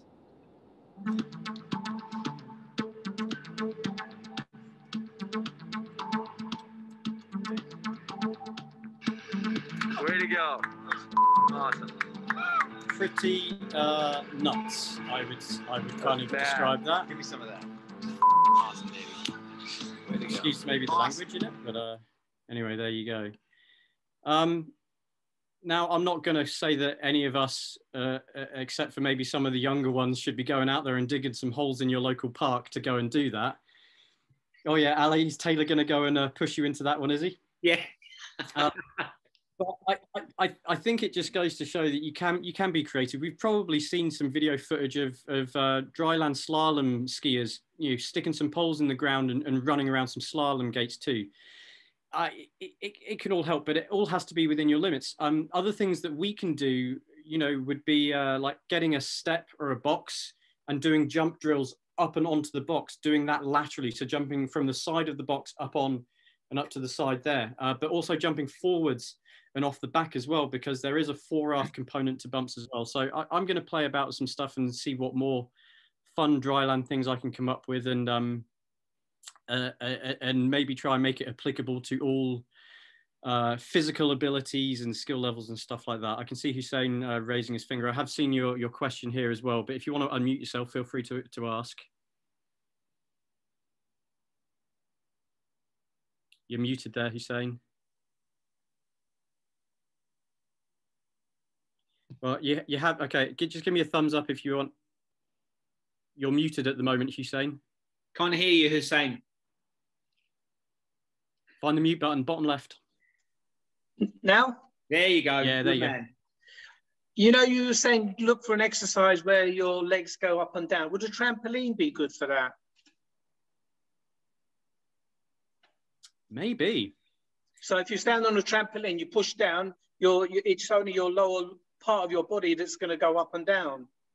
I don't know, because the timing's still a little bit different, because when you land in compression, you're landing with a straight leg and resisting that compression, and then resisting that is then what then pushes you up afterwards. So look at the end. It's the nearest thing I could find to land exercises. One thing you can do is, of course, if you can find a nice long mellow set of stairs just to jump down. Yeah, that is something that you can work. That's what I used to train on, was a long set of stairs. I think the simple version of it, Hussein, is that you can try to approximate this as closely as possible on like dryland training, either on a static flat floor or on some kind of slope, and you'll come close but never quite get there. So I would say do as many different things as you can. If you've got some stairs at home, jump up them as well as down them, every once in a while, maybe. No, I've got a wife. There's no way she's going to allow me jumping up and down stairs. Mark, I told you out if you're lucky. Mark, I tell my sharks to go up and down, and I also told them in a funny way. I said, try it with your boots on. And the following day, I got a phone call from some very angry parents saying, "How dare you tell my kids to jump up and down stairs on our..." aren't wearing ski boots. Yeah, absolutely correct. But it worked. It worked actually. Yeah, yeah, it's great stuff. You know what? And I saw Tom Gelly put out another. I don't know if it was an old video or a new video. I can't remember now. But he put out one where he was trying to. He was basically trying to understand the movement of how elite mogul skiers get their hips forwards over a bump, and the way that he did it indoors on a dry slope with his shoes on is he replicated the movement when he compared what he was doing to a video. But in reality, it's very, very different when you're going down a slope over terrain with skis on, even though the two things look the same. But it was very interesting to watch, and I think it's worth approximating that. Just to answer your question as well, is this level 3 or level 4 bump standard? Did you mean the CSIA video that I showed? It wasn't a specific standard. It was just what they're putting out towards bump skiing. How does that compare to the ISIA level 3, level 4 bumps? Well, it doesn't. Well, those guys in the video are all level 4 skiers. I'm 99% certain on that. So, but if I was looking at a level 3 skier, you're looking at all of those same components, probably at a slightly slower speed and in slightly easier terrain. And so level 3 CSIA, so you know, level 3 CSIA is still ISIA standard from a technical point of view, but you don't get your ISIA at CSI level 3 unless you go out and do all the other CSIA requirements. And ISIA requirements, you know, means the first aid, it means the dual certification, it means the second language. But it also, ISI standard also has a time spent on national course training. And at the moment within the CSIA, you don't have enough time or hours spent after completing your level 3, if you just go all the way through, of national training. What it used to be was if you complete your level 3 and then were to take the level 4 course, you would have had enough time on a national course training with all the other ISI components that your level 3 standard and all this other stuff is ISIA. So what you're seeing in the video there is, I'd say that in terms of putting a score to that, you're looking at level 4. That's good. Yeah, they make it look pretty easy, hey? But by the same token, it's the same components, but the nature of the terrain and the speeds that you have to go at is advanced, whereas what we just looked at there is more expert. Yeah, that's the way the CSI defines it as well anyway. Level 3 is all advanced speeds, advanced terrain, and level 4 is expert and expert terrain.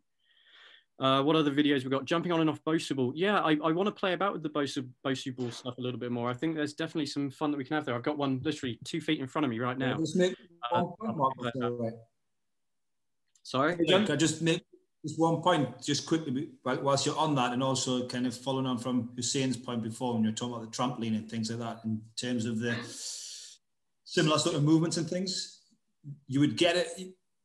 The only way you would be able to kind of match the movement in terms of skiing across the mogul or the bump or whatever would be if you had constant contact with the mat, with the trampoline mat. As soon as you lose the contact with the mat, then you're going to get a different movement pattern. You would need to keep constant contact at all times, if that makes sense. So very clever, yeah. You'd be able to do it in terms of movements, vertical movements, but as soon as you put in some sort of lateral movement on a trampoline or something like that, you're going to have to leave contact, and then you would get a different movement pattern and also a different feeling of pressure building up against you, as opposed to you're not going to get the pressure of the mogul pushing against you. You're going to be making the pressure, so it's a different feeling if you lose contact. Cool. Yeah, very good, John. Thanks for that. Just to go through some of the comments here. So great to see a female skier doing the business. It absolutely is. That's filmed in Whistler, that video, I believe, which, you know, being the biggest resort on the planet, is home to a lot of Canada's best skiers. Certainly not the only location, but there are some fantastic female and male skiers there that absolutely shred. Certainly ones that I would be doing well to keep up with, I think, on good days. The Bricage video it's really easy to find if you want to find it. It's just on the CSIA's. Well, actually, if you just search for the CSI Bumps Vimeo, they've got all of their stuff on Vimeo. I think that one is there, although that's also on YouTube. If you just search CSI Bricage, it'll come straight up on YouTube. And I've also put the CSI Hockey Stops one in there. They've put videos out on Bricage and Hockey Stops because that was, I don't think it still is, but I don't necessarily know for certain. It was one of the ski-off maneuvers or runs in the level 4. They added in Bricage and Hockey Stops for a while to encourage steering and some turning efforts of the lower body and to really direct skiers towards that. Because what they were seeing was a lot of skiers showing up on slalom skis and really relying on side cut, and a lot of rotary movements of the upper body were creeping into skiing because they could get away with it on that kind of ski. So that's why they incorporated that. It's one of, not the only, but it's also one of the reasons why IASI and other associations also encourage a longer radius ski, is to encourage development of those steering skills and that turning effort of the leg. So hopefully that Bricage video is easy enough to find. If I do put a separate edit together of this talk, I'm not sure if I can because I'm using other people's video. I can certainly include all of them. What I might be able to do is just share the playlist that I've put together with all of you guys instead. Yeah, I was going to say, if you give us the links, I can fire it out on an email, Mark. Yeah, I've saved it as a playlist, so I'll see if I can just share that playlist with people. I think I can. All right, yeah, Trampoline is similar. Was on my old Rossi Experience 84 yesterday. It was a great ski. It absolutely still is. I came across a video of me on my old Experience 84 and some pictures recently. That thing, I kind of wish I still had it, to be honest with you. Like I said, I know some people that went down to the shops and bought 2 or 3 more pairs of them when they changed. It was a funny thing. I mean, Chris, I'd love to hear your thoughts on it, but it was a funny thing. Out in Canada, the Experience range was fantastically popular with a lot of instructors, but wasn't a great seller in a lot of the shops in our area, which is kind of why I thought they might have been going with some of the changes initially. But yeah, interesting. I'm not 100% on that, but especially from the States side of things, the States makes up something ridiculous, like 38% of all of the global sales of everything that happens now on Rossi ski sales. Well, all brand ski sales, they're massive. So they have a massive part of what happens with the development. But yeah, I think the one that was definitely put into a lot of the stores out there was the Soul 7. At the you could just see black and yellow everywhere, all over the point at that time. Oh my God, yeah, absolutely. Being in Western Canada, the Sky 7 and the Soul 7, you couldn't get your hat, like if you didn't get a pair of those in the first month of the season, you weren't getting your hands on any. Yeah. So Jez has posted a link to skisimulator.com. I don't know if I'll be able to click that link and share it here, so I'll let other people click on that if they want to have a look, or let us know what that is. But yeah, I think that's all for me. Hopefully that makes sense. Next week we're going to look at the extension, which is taking these movements and applying it into bumps, and it's going to look at a couple of things. One, that important move in skiing in terms of how we can continue to develop that outside of bumps, but also applying it inside the bumps. And then we start to look at, well, what are we looking for when we ski bumps? What are our target points in terms of where we're trying to place our skis? And then also, what are the different lines that we can take throughout the skis as well? I think if we know the movements that we want to make and some ways in which we can go about practicing and developing them, if we have an idea of what we're looking at in the bumps in terms of where we want to ski and place our ski to control ourselves and the path we want to take. But then the last bit in terms of line is, well, how are we going to get to those points of the bumps as well? That's essentially our 3-component stage.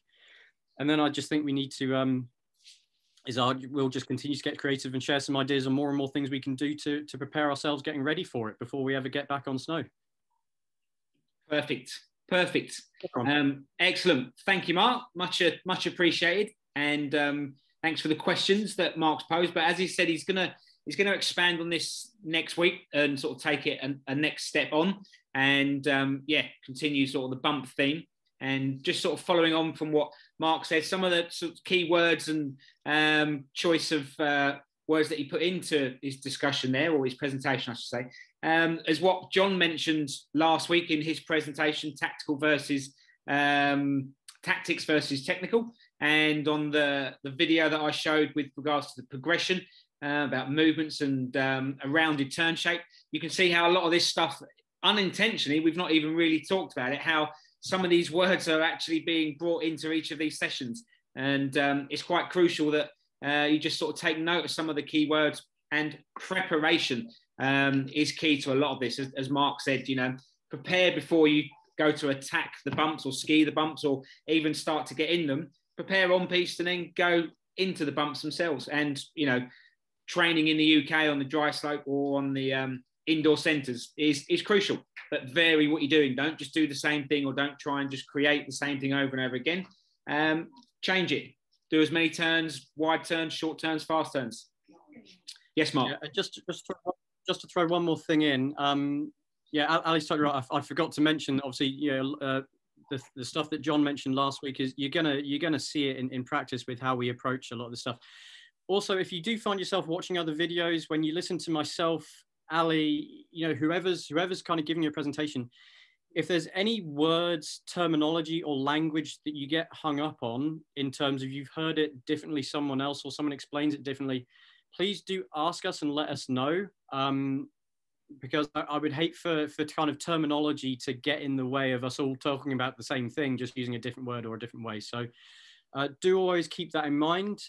It's that old adage that maybe it's just two people saying the same thing in different ways. So if that's ever a problem, please mention it as quickly as possible, and we'll kind of address that. You could tell in the video that Guy used, he kind of explains, when I talk about this, I'm calling it this. When I talk about this, I'm calling it this.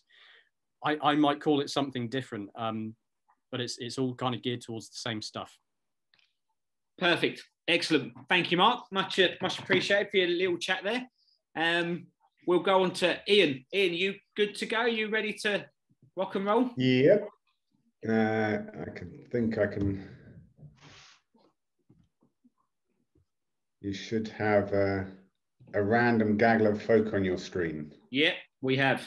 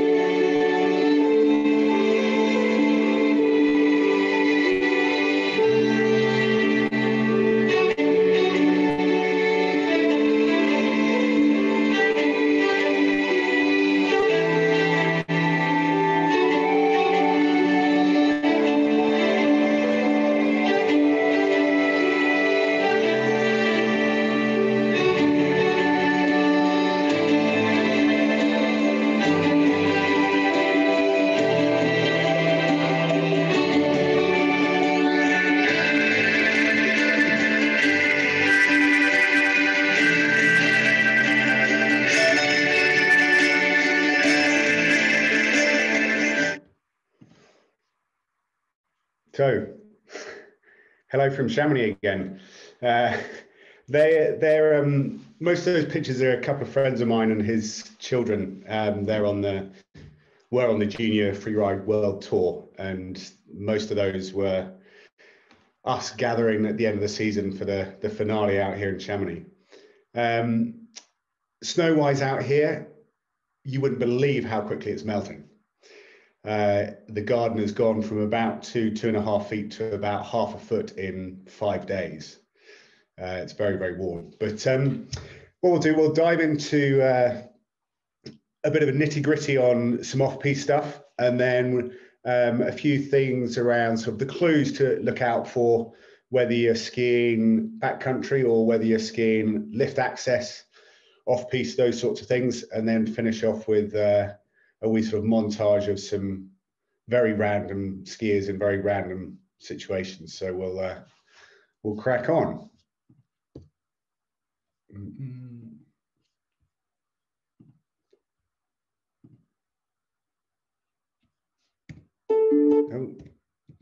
So,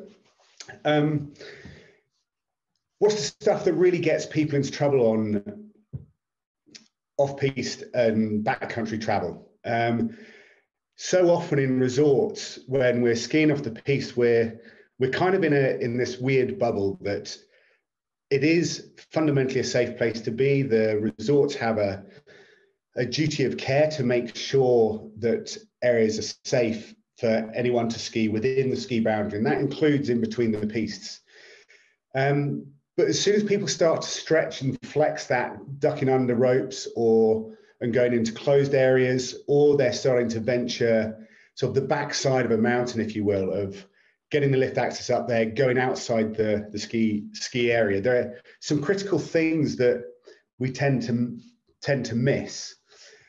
And that's the 6 things on the screen are that people make these decisions. Basically, they either don't know or they do know, and they're prepared to take the risk. The other thing that we'll touch on in a little bit is some of the clues, and I'll give you 5 or 6 things to take away, and also a PDF, a download. If you are ever in Chamonix, you can pick them up here with, they're on waterproof paper in some of the cafes and stuff. I leave them lying around. It's just a little checklist, aid memoir to have in your pocket. If you remember last week, we spoke about communication and traveling a little bit more and selecting terrain. If there's any doubt, if snow's going to be the problem, terrain is your answer. It's simple as that.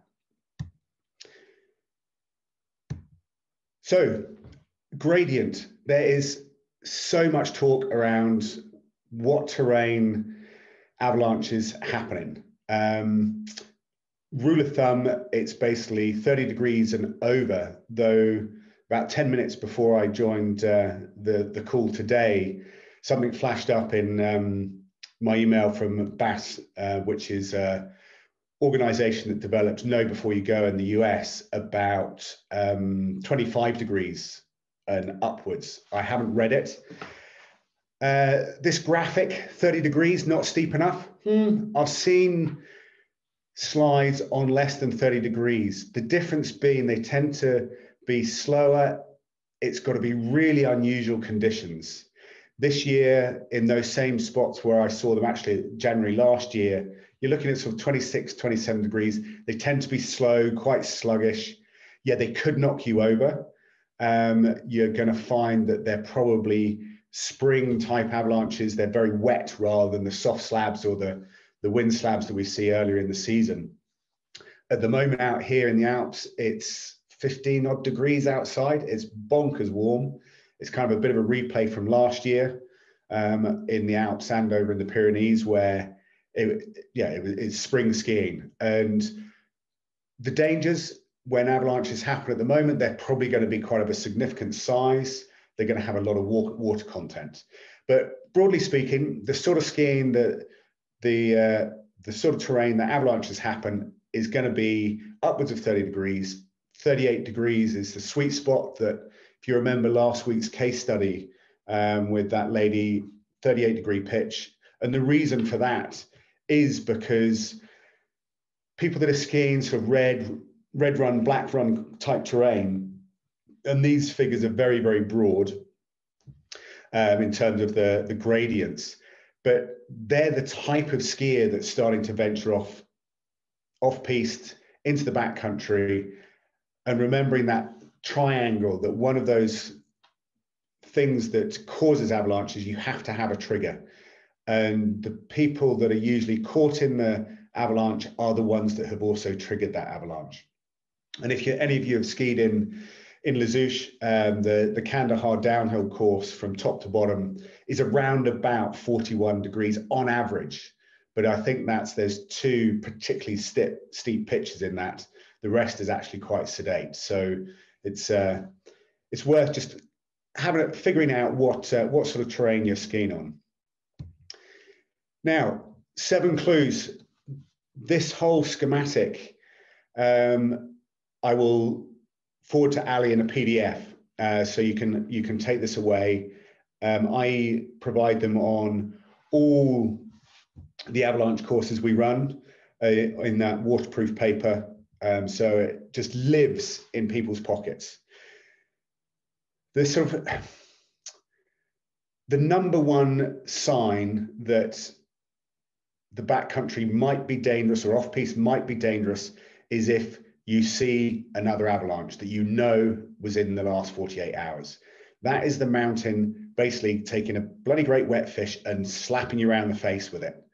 It is that simple. If you see a slide, you get up in the morning, you've seen something that has been avalanched overnight or that morning, then that's showing that there is instability. Just because the avalanche has happened doesn't mean to say that avalanche path is not going to avalanche again. Secondary avalanches, or you can have a soft snow avalanche that's sat on top of a wind slab, and then secondary, tertiary avalanches can happen after that. The other thing, if you're skiing and you're in the terrain a lot, or for example, those of you who come out to Bakira Beret with Ali, getting to know the terrain. There's certain areas that we know avalanches happen, and it's only in particularly stable situations and conditions that we'd go and ski those lines.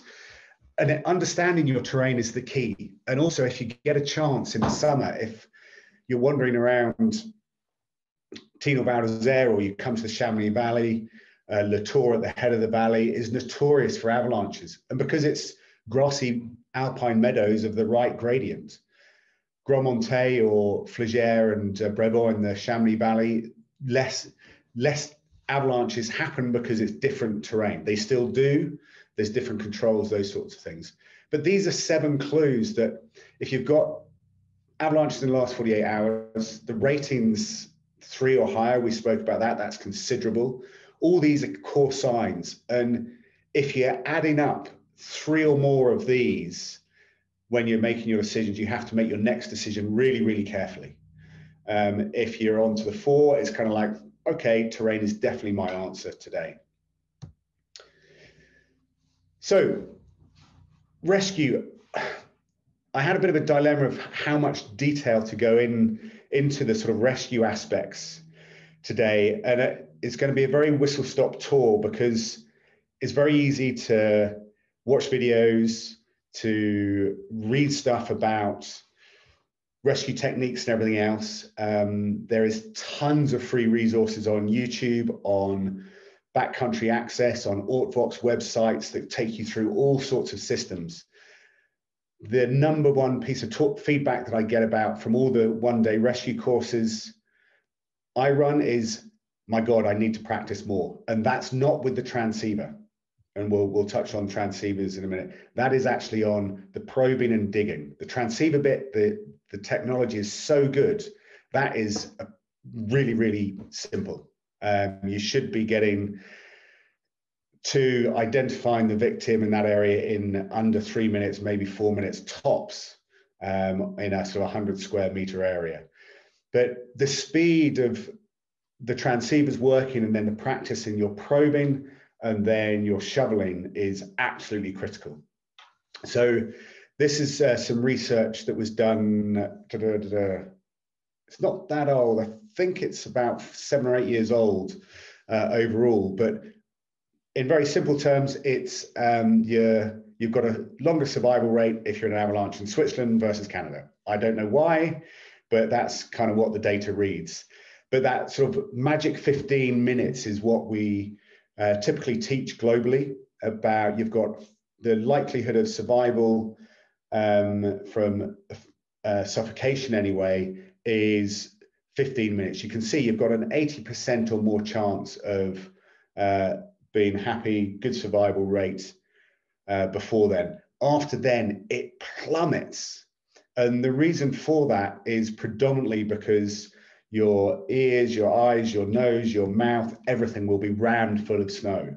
Now, one of the things, if you remember the case study last week, the lady that was buried, her buff worked its way up over her nose and mouth. And she was buried for about 12 minutes before her husband got an airway. And that chance of her buff covering her nose and mouth was probably a significant factor in her having a sense of calmness rather than panic in that. So that's why when you hear about avalanche education, people bang on about 15 minutes. The graph on the screen paints the picture why. Longer than 15, 18 minutes, the survival rate goes down very, very rapidly. This doesn't take into account of any trauma that people have suffered in terms of hitting rocks or trees or debris on the way down. So, Kit, 2 weeks ago, or session 1 3 weeks ago, We did have a look at kit. That's available via Ali on his YouTube channel, I think. So transceivers. If you have one or use one, I think that if you don't have one, they're getting pretty cost effective. My personal choice, having used actually pretty much every single one of those transceivers in the picture, is BCA, backcountry access. But the technology in them is great. The reason why I like BCA is it is so simple. It doesn't have any bells and whistles it doesn't talk to you. It doesn't tell you who's got a pulse or not, or all these things. It does exactly what it says on the tin. It finds another transceiver really efficiently, really quickly. The rule that I have in the morning, when I put my ski gear on, I put my transceiver on, I turn it on. I'm in the house. And the reason why I do that is because the amount of times I've seen and been with groups that we're skiing somewhere, our plans change and evolve through the day, and we decide actually what was going to be a piste day turns to an off-piste day, and how many people have actually got their transceiver on. So get into the habit of put it on, turn it on. It's that simple. The battery life of transceivers in their transmit or send mode is a number of weeks. It's highly unlikely you're going to run out of battery power. If you look around a lot of the instructors, and it'd be interesting in the Q&A if any of the instructors have experienced it, whether they actually wear a transceiver. Most instructors I know in the Chamonix Valley have a transceiver on all the time, every single lesson. And I'm seeing that more and more. And you've probably heard the news and seen the news over the last few years of avalanches over blue runs. Last year or the year before, there was a slide at Brevant here that went over a link piece that was basically a green run. No one was caught in it. All these sorts of things. So the Rayco stuff in your clothing is great, but you need big pieces of kit to use that. All that is basically a piece of silver foil that reflects a certain signal. The transceiver is the most reliable way of being found. So just remember, put it on, turn it on. The time that I turn mine off is either when I'm safely in a bar or at home. And I'll point some links later on to the BCA and Altvox websites. You can watch some of the full search and rescue of a transceiver, but a big question and the hardest bit is the digging. And there are white papers, there's research, there's a lot of study on the speed and effectiveness of digging, and whether it's shoveling thrown over your shoulder or hoeing, all these sorts of things.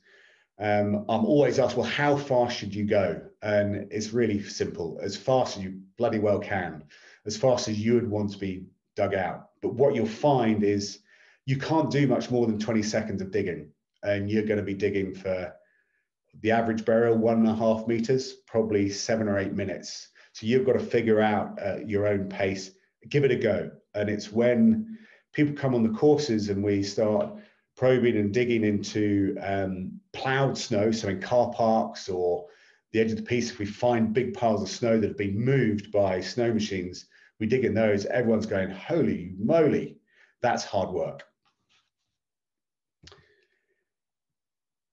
The bottom line really is, if you're starting to venture off-piste or certainly into the backcountry, even if you are going with a guide or a highly experienced ski instructor that specializes in working off-piste or backcountry, go and do a rescue course and demand that your friends that you're going with do as well.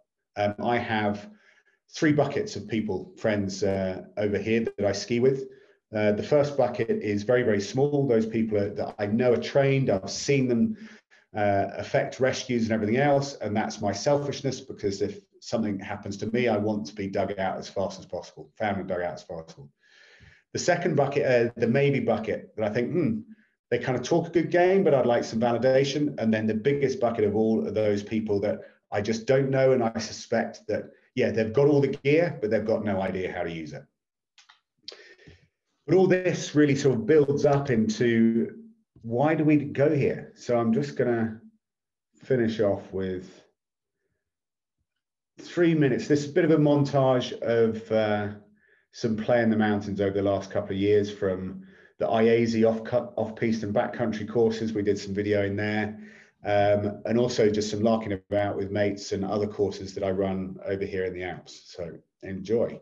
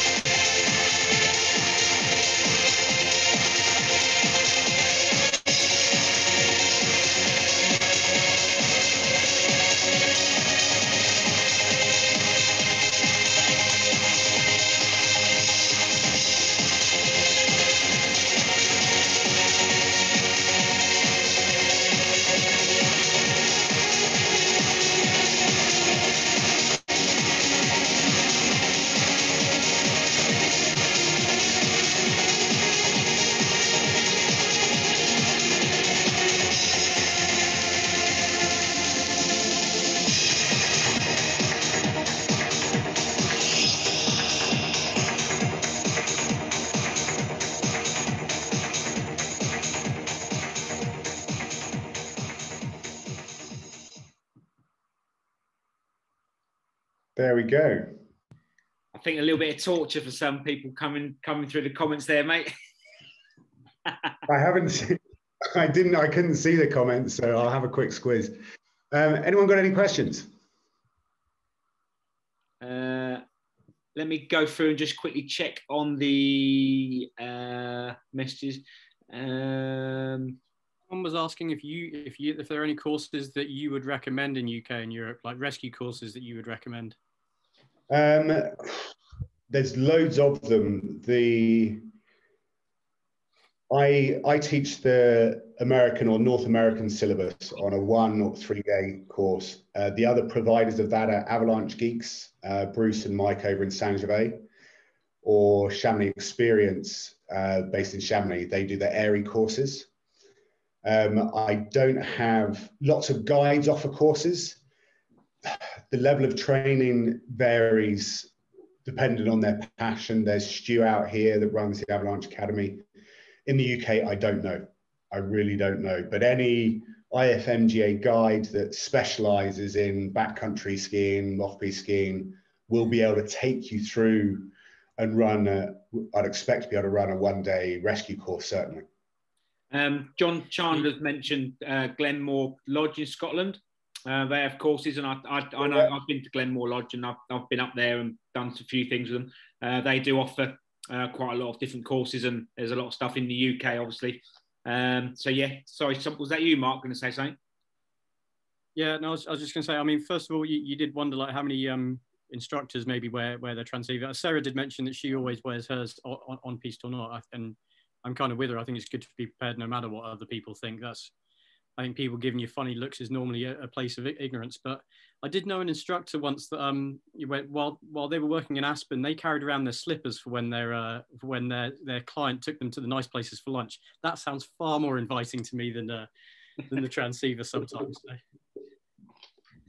I think I might take their book.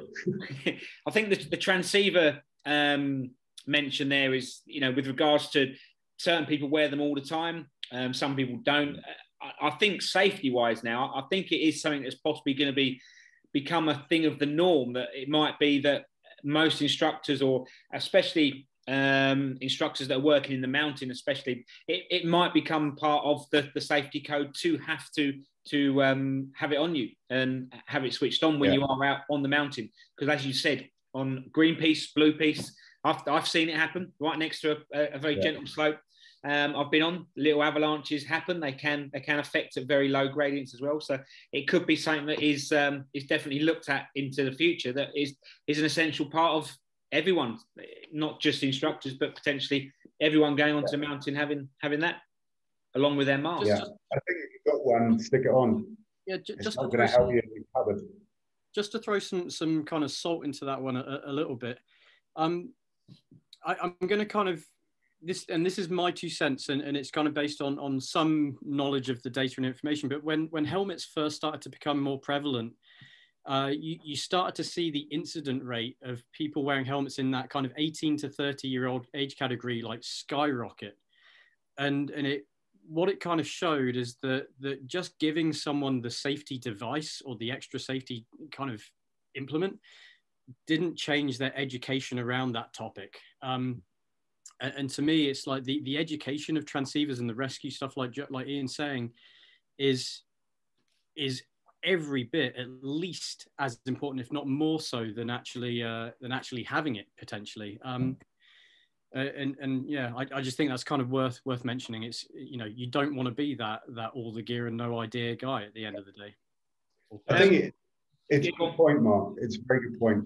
And the helmet, whether it's transceivers, all these sorts of things, what I think with you can be hit by someone else in the ski area who can knock you over or twat you in the head with a pole or all these sorts of things. So a helmet's valuable in that respect. But in the same way with transceivers, as Ali was saying, I can see them becoming a requirement, certainly in some resorts that have perhaps higher risks, the risk profile of the ski areas, or even to a point where certain lifts won't allow you on unless you've got that, because there is definite objective danger. And it's for me, it's not about them learning necessarily how to use it if they're skiing in resort. It's to facilitate instructors and the ski patrol to be able to knowingly go and be looking for transceiver signals rather than affecting a multiple stage different rescues, those sorts of things. Just because the snowpack is changing so much the last 2 or 3 years, it's unprecedented the way the snow is shifting and changing and so forth, the number of avalanches we're having, and therefore the number of incidents. So I would like to see it in respect of, yeah, I think it's a good thing. Like I generally think in resort, helmets are great things. Backcountry, I don't wear a helmet. But yeah. Yeah, I see John with his hand up there, so I'll let him go before I chime in again. Yeah, I was going to say, John, do you want to say your question? Yeah, I was just going to say, I don't know if this happens in other places and stuff, but I do know we take the club across the Bormio quite often, things like that, and they have an area of their hill which is classed as their free ride sort of area or something. if you come out that area, there's quite often police patrols. If you're not wearing a transceiver, you're a fine straight away. No argument. You know, that's it. Whack with a fine. That's it. You know, and that's quite a heavily sort of monitored area by the sort of local police and stuff for that reason.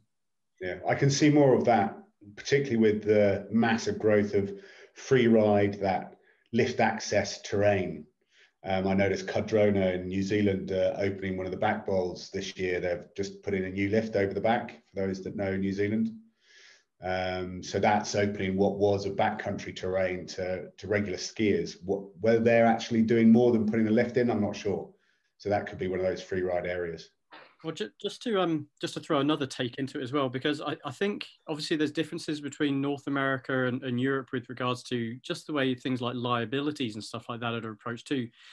Because I think, and I could be way off base on this, but for a resort to say, like within boundary areas, like to mandate that you need to have a transceiver, I think that then also puts them as responsible for saying you also need to know how to use it. And so there's that might put certain responsibilities onto them if they say you have to use a transceiver to then provide the education for it as well. I see your fingers up there in a second, Joe. I'll come to you in a second. Because if you look at then what Japan does now, because that also used to be the mecca for off-piste stuff and just getting off of the sides into the trees. And that's become a bit more of a regulated process now too, in that you have to go through a rope line into this tent where you get education on that stuff before you kind of have, and I think you have to have bought a specific pass maybe as well to get in there. Maybe if anyone with experience skiing in Japan, I know I have plenty of clients that could tell me more about that. But I think there's more to it than just saying you can make the transceivers, or everyone has to have one. There's more around that with regards to a resort mandating that. So it'll be interesting to see where it goes. Joe, what's your experience from Jackson over there? Well, I'm kind of on the front line of this right now, running a youth freeride team on the IFSA junior circuit in America. We actually have a lot of venues these days that are mandated transceiver for every single athlete and every single coach. Big Sky in Montana do it. Grand Targhee in Wyoming also do it. I'm sure Ian's seen what's been going on around here recently. We've had a really, really, really ugly couple of weeks in terms of avalanche fatalities around here. It's been horrible. Actually, lost an acquaintance this week, which is kind of sad. One of our park crew got killed. But it's something that, in terms of inbounds transceiver usage, like just one of our team groups on the weekend, I checked in with one of our older team groups, and every single one of the kids was riding with a beacon on inbounds, just because of everything that's recently been happening. And we were up in the top of Casper Bowl. I kicked a bit of slough at the top of Casper Bowl the other day. Nothing to worry about, but at the same point, like, I can see inbounds usage becoming a really big thing, sort of just automatically amongst the youth. Like, they just see it as like another piece of equipment that they absolutely have to have, and it's them that's leading it. It's not us that's demanding it. Until you get on venue, we're not demanding it at all. So it makes sense, obviously, Joe. I mean, for that kind of thing, what education are the kids providing in addition to saying that they need to have these transceivers for competition? Is there any kind of education that's mandated behind that? The IFSA, I don't believe, actually mandates anything. But within teams, I know I've seen a lot, like this season, I know Park City started this season by doing an avalanche course this year. That was their first week. We're discussing doing that next year here for us. A lot of the other competing athletes around the area actually have dedicated backcountry programs now as well. And what we do is we have a BCA training park inbounds in Jackson. We'll take the kids up there and make sure they know what they're doing. But I mean, most of ours have actually gone out and gotten RE courses like already of their own volition. I think our youngest person to actually have an RE level 1 turned 13 2 days ago, and she got it when she was 12. So, yeah, Joe, firstly, I think that's an interesting one. I did my pro qualifications with Don Sheriff and Sarah at the American Avalanche Institute in Jackson. So yeah, I've been watching closely the sort of sad news recently. I think the Club de Sport in Chamonix, the kids free ride club, you're not allowed to go. You don't get on the lift unless you've got a transceiver on. I think that, Mark, your points about the training, the liability, it depends what the purpose is. I'm no lawyer or anything else, but if it's the duty of care of the ski area when it's open, if they can make their role more straightforward by knowing that actually everyone that skis that lift and in that area has a transceiver on, it's not about whether they can find someone. And that debate with kids, a friend of mine's son got stuck in an avalanche last December, and we had lots of debate around, well, how much information, how much training do we provide kids, and at what age? Do I want my 13-year-old finding a dead body? No, absolutely not. I want them to know how to go, this is where I am on the mountain, and go as fast as possible to get help. When they're about 15, then that debate comes, they can actually effect a rescue. Any younger than that, I would argue that they're not physically strong enough or fit enough to be digging 1.5, 2 meters. So for me, the transceiver isn't about the individual wearing it having to know how to use it. It's there to enable and effect a very fast, efficient rescue with those people that are trained. And like in the States, lots of places, the free ride parks, different areas of the mountain, the people are realizing the risks profile of ski resorts is changing in certain areas, partly through expansion, but also the volume of people accessing different areas in the resort.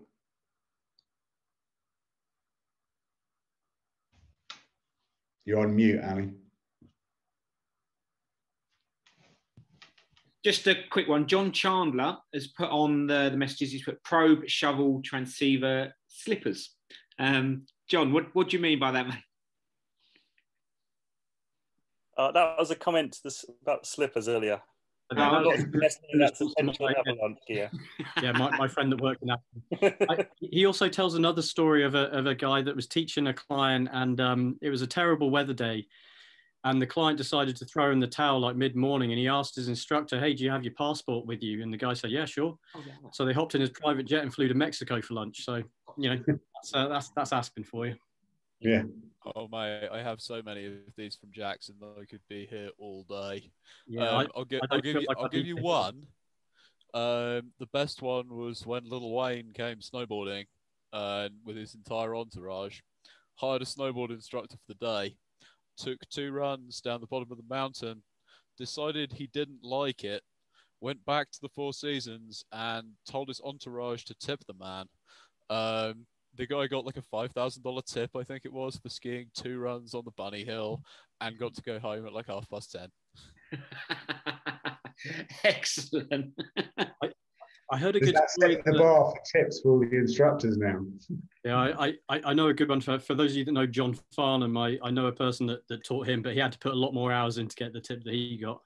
But I also, there was a story when Justin Bieber tried to hire out a resort in Ontario for the day because he's from Ontario, and they wouldn't let him, you know, because obviously there's other people like to ski there. Apparently Justin Bieber didn't like that the resort, you know, wanted other people to actually be able to ski that day as well. So.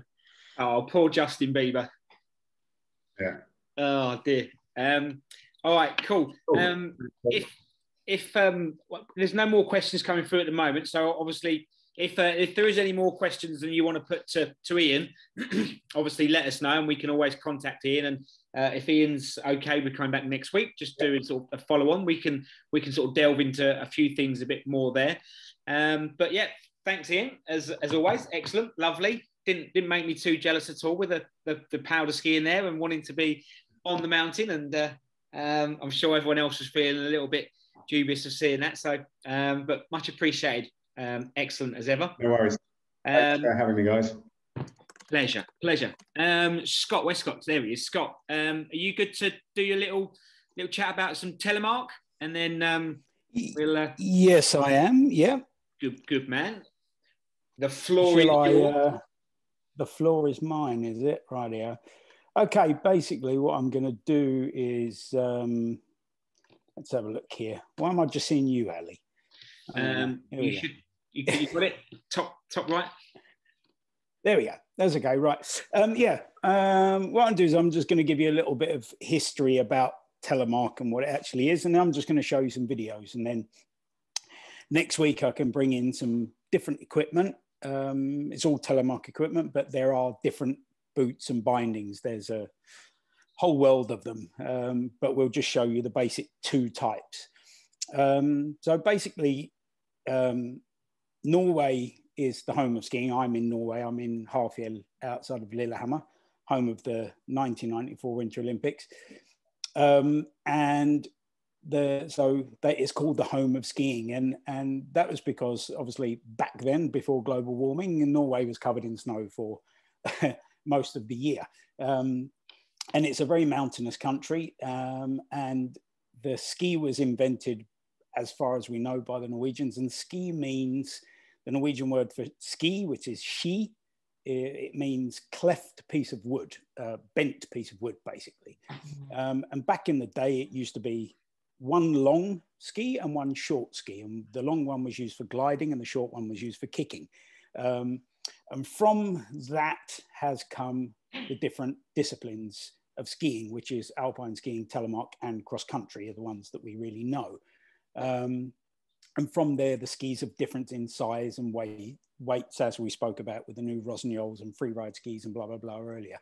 But, you know, cross country skis have got much thinner and they're only connected at the tip. Telemark skis are now basically alpine skis. You can use any ski, it doesn't really matter. But with touring ones, they're thinner and lighter, or with different materials to make them lighter. And then the on-piste ones are basically alpine skis these days. There's no real difference except for the binding and the boots, and of course the technique. The name Telemark comes from the county called Telemark, which is in the middle south of Norway, west of Oslo, which is a very mountainous region. If any of you have seen the film or read the book by Ray Mears, The Heroes of Telemark, that is where it all happened with the heavy water in Rjukan. And Telemark comes from there, basically from a guy, a young boy called Sondre Norheim from a place called Morgedal in Telemark. And he basically decided he wanted to have a bit of fun sliding up and down. And he actually started to create carving skis way back then. They've got some of his first skis that he made. He was a carpenter and he made, much like Mr. Rossignol, and he made skis, carving skis, and with rocker, wider skis. And he used to walk up and ski down and jump off of roofs, and everyone thought he was mad. And he basically invented the two types of turn. One, many of you will know as the Christiania turn, or which we know as the stem Christie, which is more of an American turn. Oslo used to be called Christiania before it was called Oslo. So it's called the Christiania turn, and the other was the Telemark turn. And that is the one which is where we go down and we bend one knee, stepping forward onto the front ski, and the back foot is bent. What I'm going to do is, I'm not going to talk too much about the equipment. What I'm going to do is I'm basically show you some videos if I can. I've never done this sort of thing before. So you have to, let's have a look. Well, there we go. I don't know why. Can you guys, Ali, can you see this? No, not at the moment, mate. Are you on to screen share? Yeah, I think so. Green button at the bottom. Just click that, and then it should be able to take you to your page you want to share. Right, let me have another go here. Yeah, you should have to select the page that you want to share, and then click the blue button share in that box. Okay, hang on a sec. Right, so the screen share at the bottom there. Yeah, see the arrow? Desktop. And then it's saying open system preferences. should say top left. Has it got a highlight on your computer? Are you on a Mac or? Yeah, I'm on a Mac. Oh, you might have something switched off where it's preventing you from actually sharing your screen. Right. Let me have a look here. Let me see how I can do this. I want to do that again. Bear with me a second. Probably telling you to go in. You know, if you want a few minutes, Scott, I've got another video I can show to the guys that will give you like 5 minutes to have a look at it if you want. Yeah, do that if you want to take over the bump skiing part again. If me sharing a screen messes with you doing anything, just let me know and we'll just chat instead for the meantime. But there was another video. Okay, there was another video I thought I could show you guys in the meantime here. Well, I'll tell you what. Maybe in the chat, would people like to watch the bricage and hockey stops as the shorter ones, or would people like to watch this Origins of Freestyle Skiing? That's 8 minutes, so maybe a bit long on that one. As a idea in the chat, what would people's preference be just to spend a couple of minutes here looking? Hockey stops, please. Hockey stops. Here we go. Those that speak first get what they want. Exactly. Just bear in mind that as we watch this is information that the CSI put out specific with regards to what they're looking at whilst doing this at the level 4 exam. It's not necessarily the only way of doing a hockey stop, the only way of developing it, the only way of challenging it, etc. So just kind of keep that in mind, that this isn't the be all and end all of hockey stops either.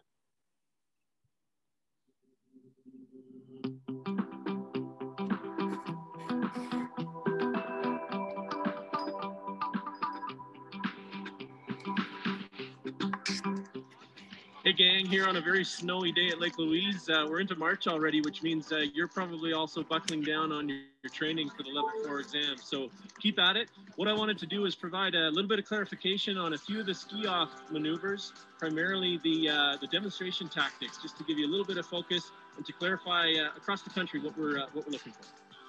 All right, so the hockey stop. The hockey stop is there to help define turning with the lower body, right? So turning the legs separate of the upper body, as well as, of course, bounce using all the joints. And then a crisp stop that comes through the use of some angles so that the ski gets up on its edge and brings you to a nice crisp stop with a pole plant.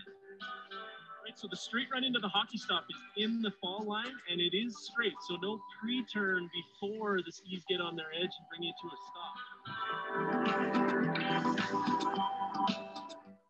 Training yourself, you can help yourself figure out whether you've been successful with that by watching where your feet end up when you stop based on your straight run, right? You straight run into the fall line, you turn the legs and you come to that crisp stop right there. You'll notice that your feet are directly in the fall line, lining up with where you straight ran in to make that stop.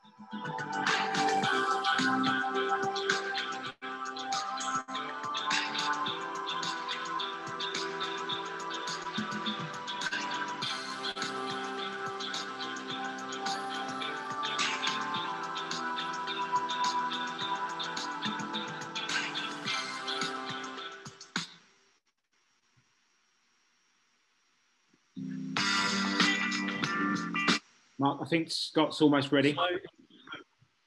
Yeah, you ready to go, Scott? Yep, I certainly hope so. I'll give it a go.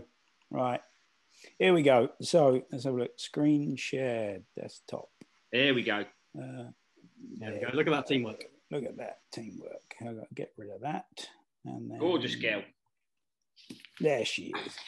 Right. So basically what I'm going to do is I'm going to show you a film of yours truly telemarking, and I'm going to show it to you in full speed and then in the same run in slow motion. So you can really see what it is. And what we're doing is we are basically stepping forward onto the front ski, which the front ski acts the same like in alpine turns. With the outside ski, it will be the one that's in front of you and on the outside, and that's where we have most of our pressure.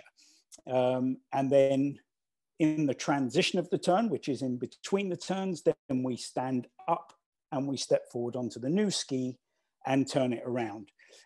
You can carve, you can ski bumps, you can ski everywhere as you can on alpine skis with practice, of course. So let's see how this one works. Is this, can you see all of this? Okay. Good, mate, yeah.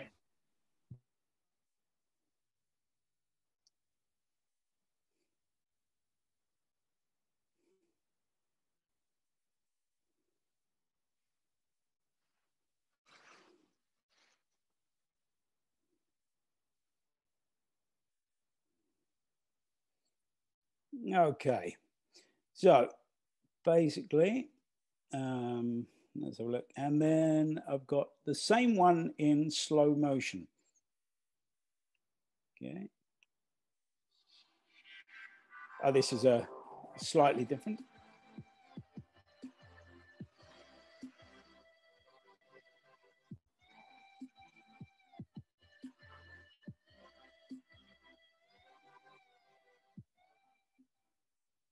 Sorry about the music there.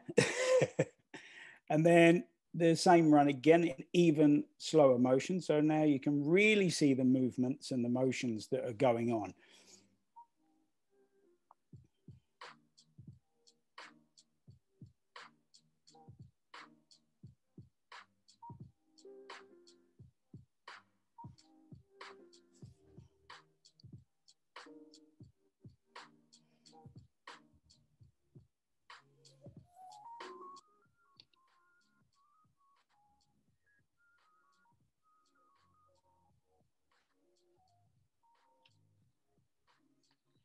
That's really good in the slow-mo, Scott.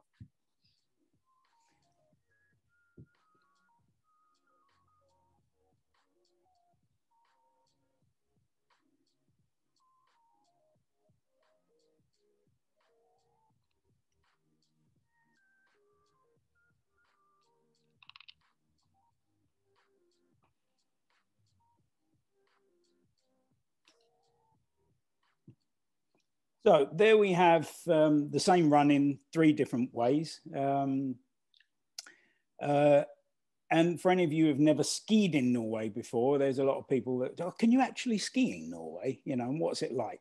That was a pretty close-up shot. So this one is the IASY one I did for the Irish Association. So you can see this is an average day in the slopes in Hafjell.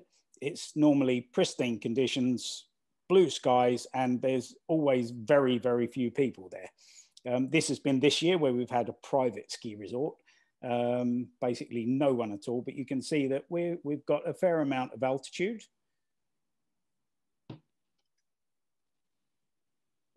And the resort is currently open, isn't it, Scott? Yeah, the resort's open. It's running perfectly normal. So, I mean, we can see from area sort of, let's have a look. You can see here, you know, down the valley, we've got about almost 1,000 meters vertical. So, you know, we've got about 30 kilometers worth of slopes, but we don't have any people here. So you do get more for your money. And the snow is very good normally all the time. It's a little bit warm at the moment. And one of the things you do get here is the fact that the bottom down where you can see the river is around 200 meters and the top is about 1,100. So you're skiing way below what you normally would in the Alps. So you've got a lot more energy because you're not as tired because of altitude sickness and so on, and the difficulties of skiing at altitude. But I've got to say, basically, from my skiing. Sorry, Ali. I was just going to say, from my skiing there when me and Julie came over, and from when I ran the exam there, it's a fantastic resort. It blew my mind how amazing it was. So it is awesome over there in Norway. Yeah. So if we just go through the Telemark turn here, we can see that here at the point, it's what we call the pressure phase, where we're towards the end of the turn. And that's where you're normally at your lowest point. And then where we do our pole plant would be the point where we are standing up at our full extension, pretty much like an alpine turn, and then into the Telemark position, which is pretty much something like that.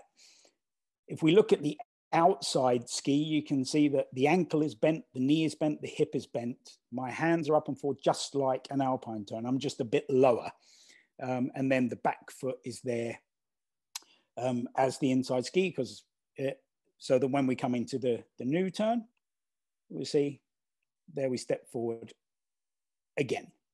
Now, one of the questions I often get asked is, as we've been talking about bumps with Mark, is can you ski bumps on Telemark? Well, you can ski bumps on Telemark, and it's actually quite easy. Well, is skiing bumps easy? Once you've learnt the theory behind it and you've done your practice, yes, it is. They kind of do half the work for you, but on Telemark, it's the other way around. It actually does all the work for you, because it's like walking downstairs. You're just stepping one foot in front of the other. So this is a bump run from Rafael.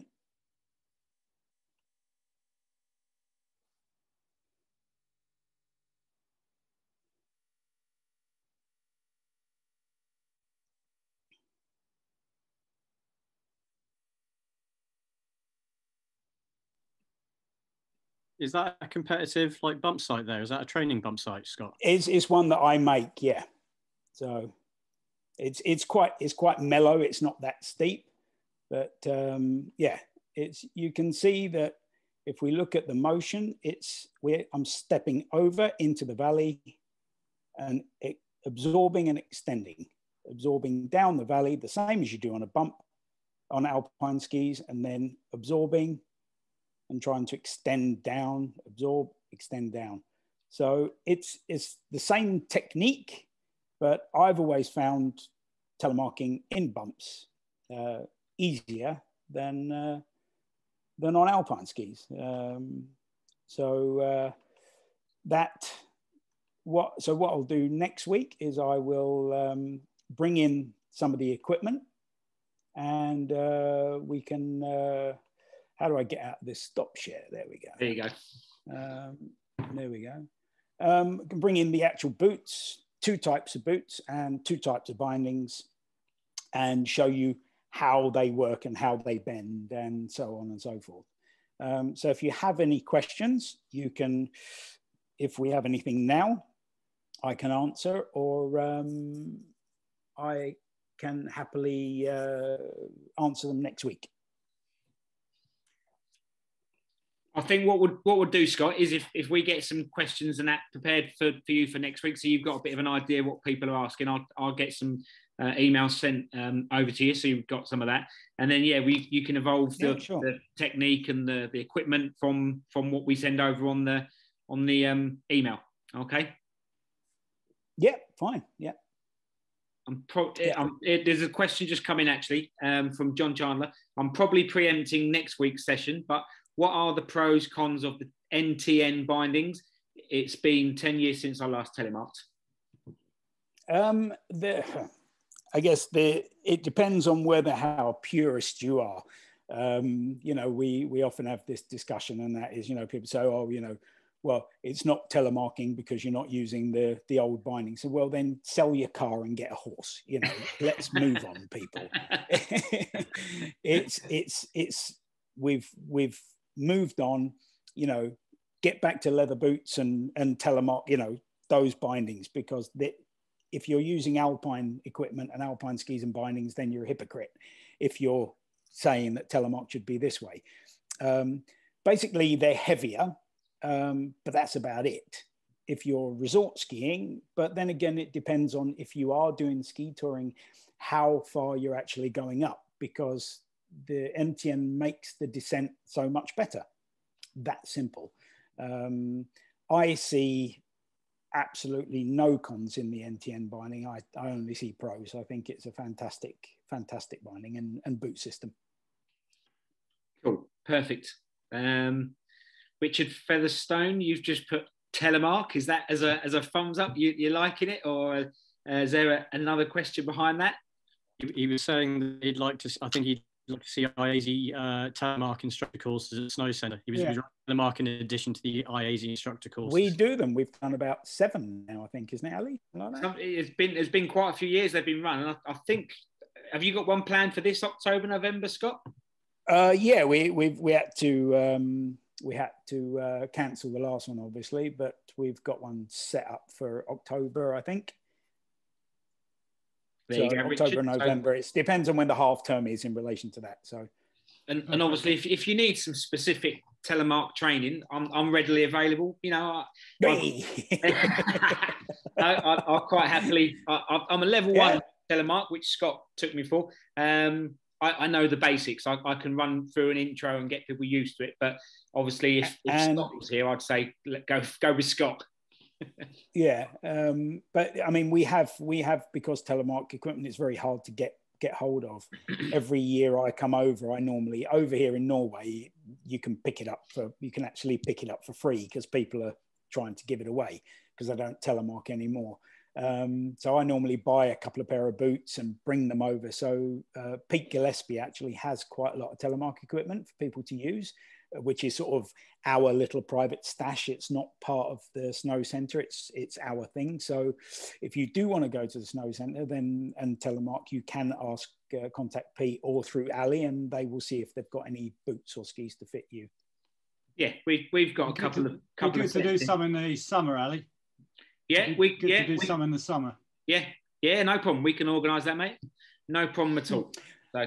And one of the things about telemark as well, for those of you that do ski in the Snow Centre, there's two advantages to it and doing it in the Snow Centre. Telemarking makes the mountain bigger because it's harder work to do. It is harder work, but in the Snow Centre, you've got whatever it is, 120 meters long, so you do that. The other thing is you're only connected at the toe, and your balance and rotational point on a set of telemark skis becomes far much more specific because you don't have that ability of the alpine binding and boot to beast it around if you make a mistake. You have to be a lot more delicate. And what will happen is even if you go out alpine skiing on telemark equipment, your alpine skiing will, or your feeling on your alpine skiing will get better. Because it's just more specific, and it's also the boots are more comfortable, which is nice, depending on if you've got uncomfortable boots or not, I guess. But generally they are. Yeah, it gives you a different feeling. And I remember through one of my seasons in the Alps, I basically decided this was going to be my season to telemark, and I tellied for a good 3 months, didn't step on alpine skis. But when I did put alpine skis on, I was a better alpine skier through not alpine skiing and just telemarking. Perfect. Another couple of quick questions, Scott. Can you use frame touring bindings to telemark? No. There we go. There's your answer, Jez. The boot doesn't bend. The boot bends at the toe. It bends like a regular shoe. Okay. All right. Cool. Sarah, is telemark okay with knackered knees? Already got a metal knee. I actually have two knees operated, and the other one I thought I'd busted in January, and it so turns out it's okay. Yeah, because what you're doing is with alpine skiing, the knee often just it gets bent like that. With telemark, the whole knee is opening and closing. You're engaging a lot more muscles and ligaments in the process. It's not quite as a vibration type skiing. It's much more fluid. If you have a knee brace, which I don't know if you do use that or not, that will of course give you both lateral support and forward and backward support. And if you use the Ski Mojo, that I've actually tried on telemark. There is a video out there somewhere on YouTube.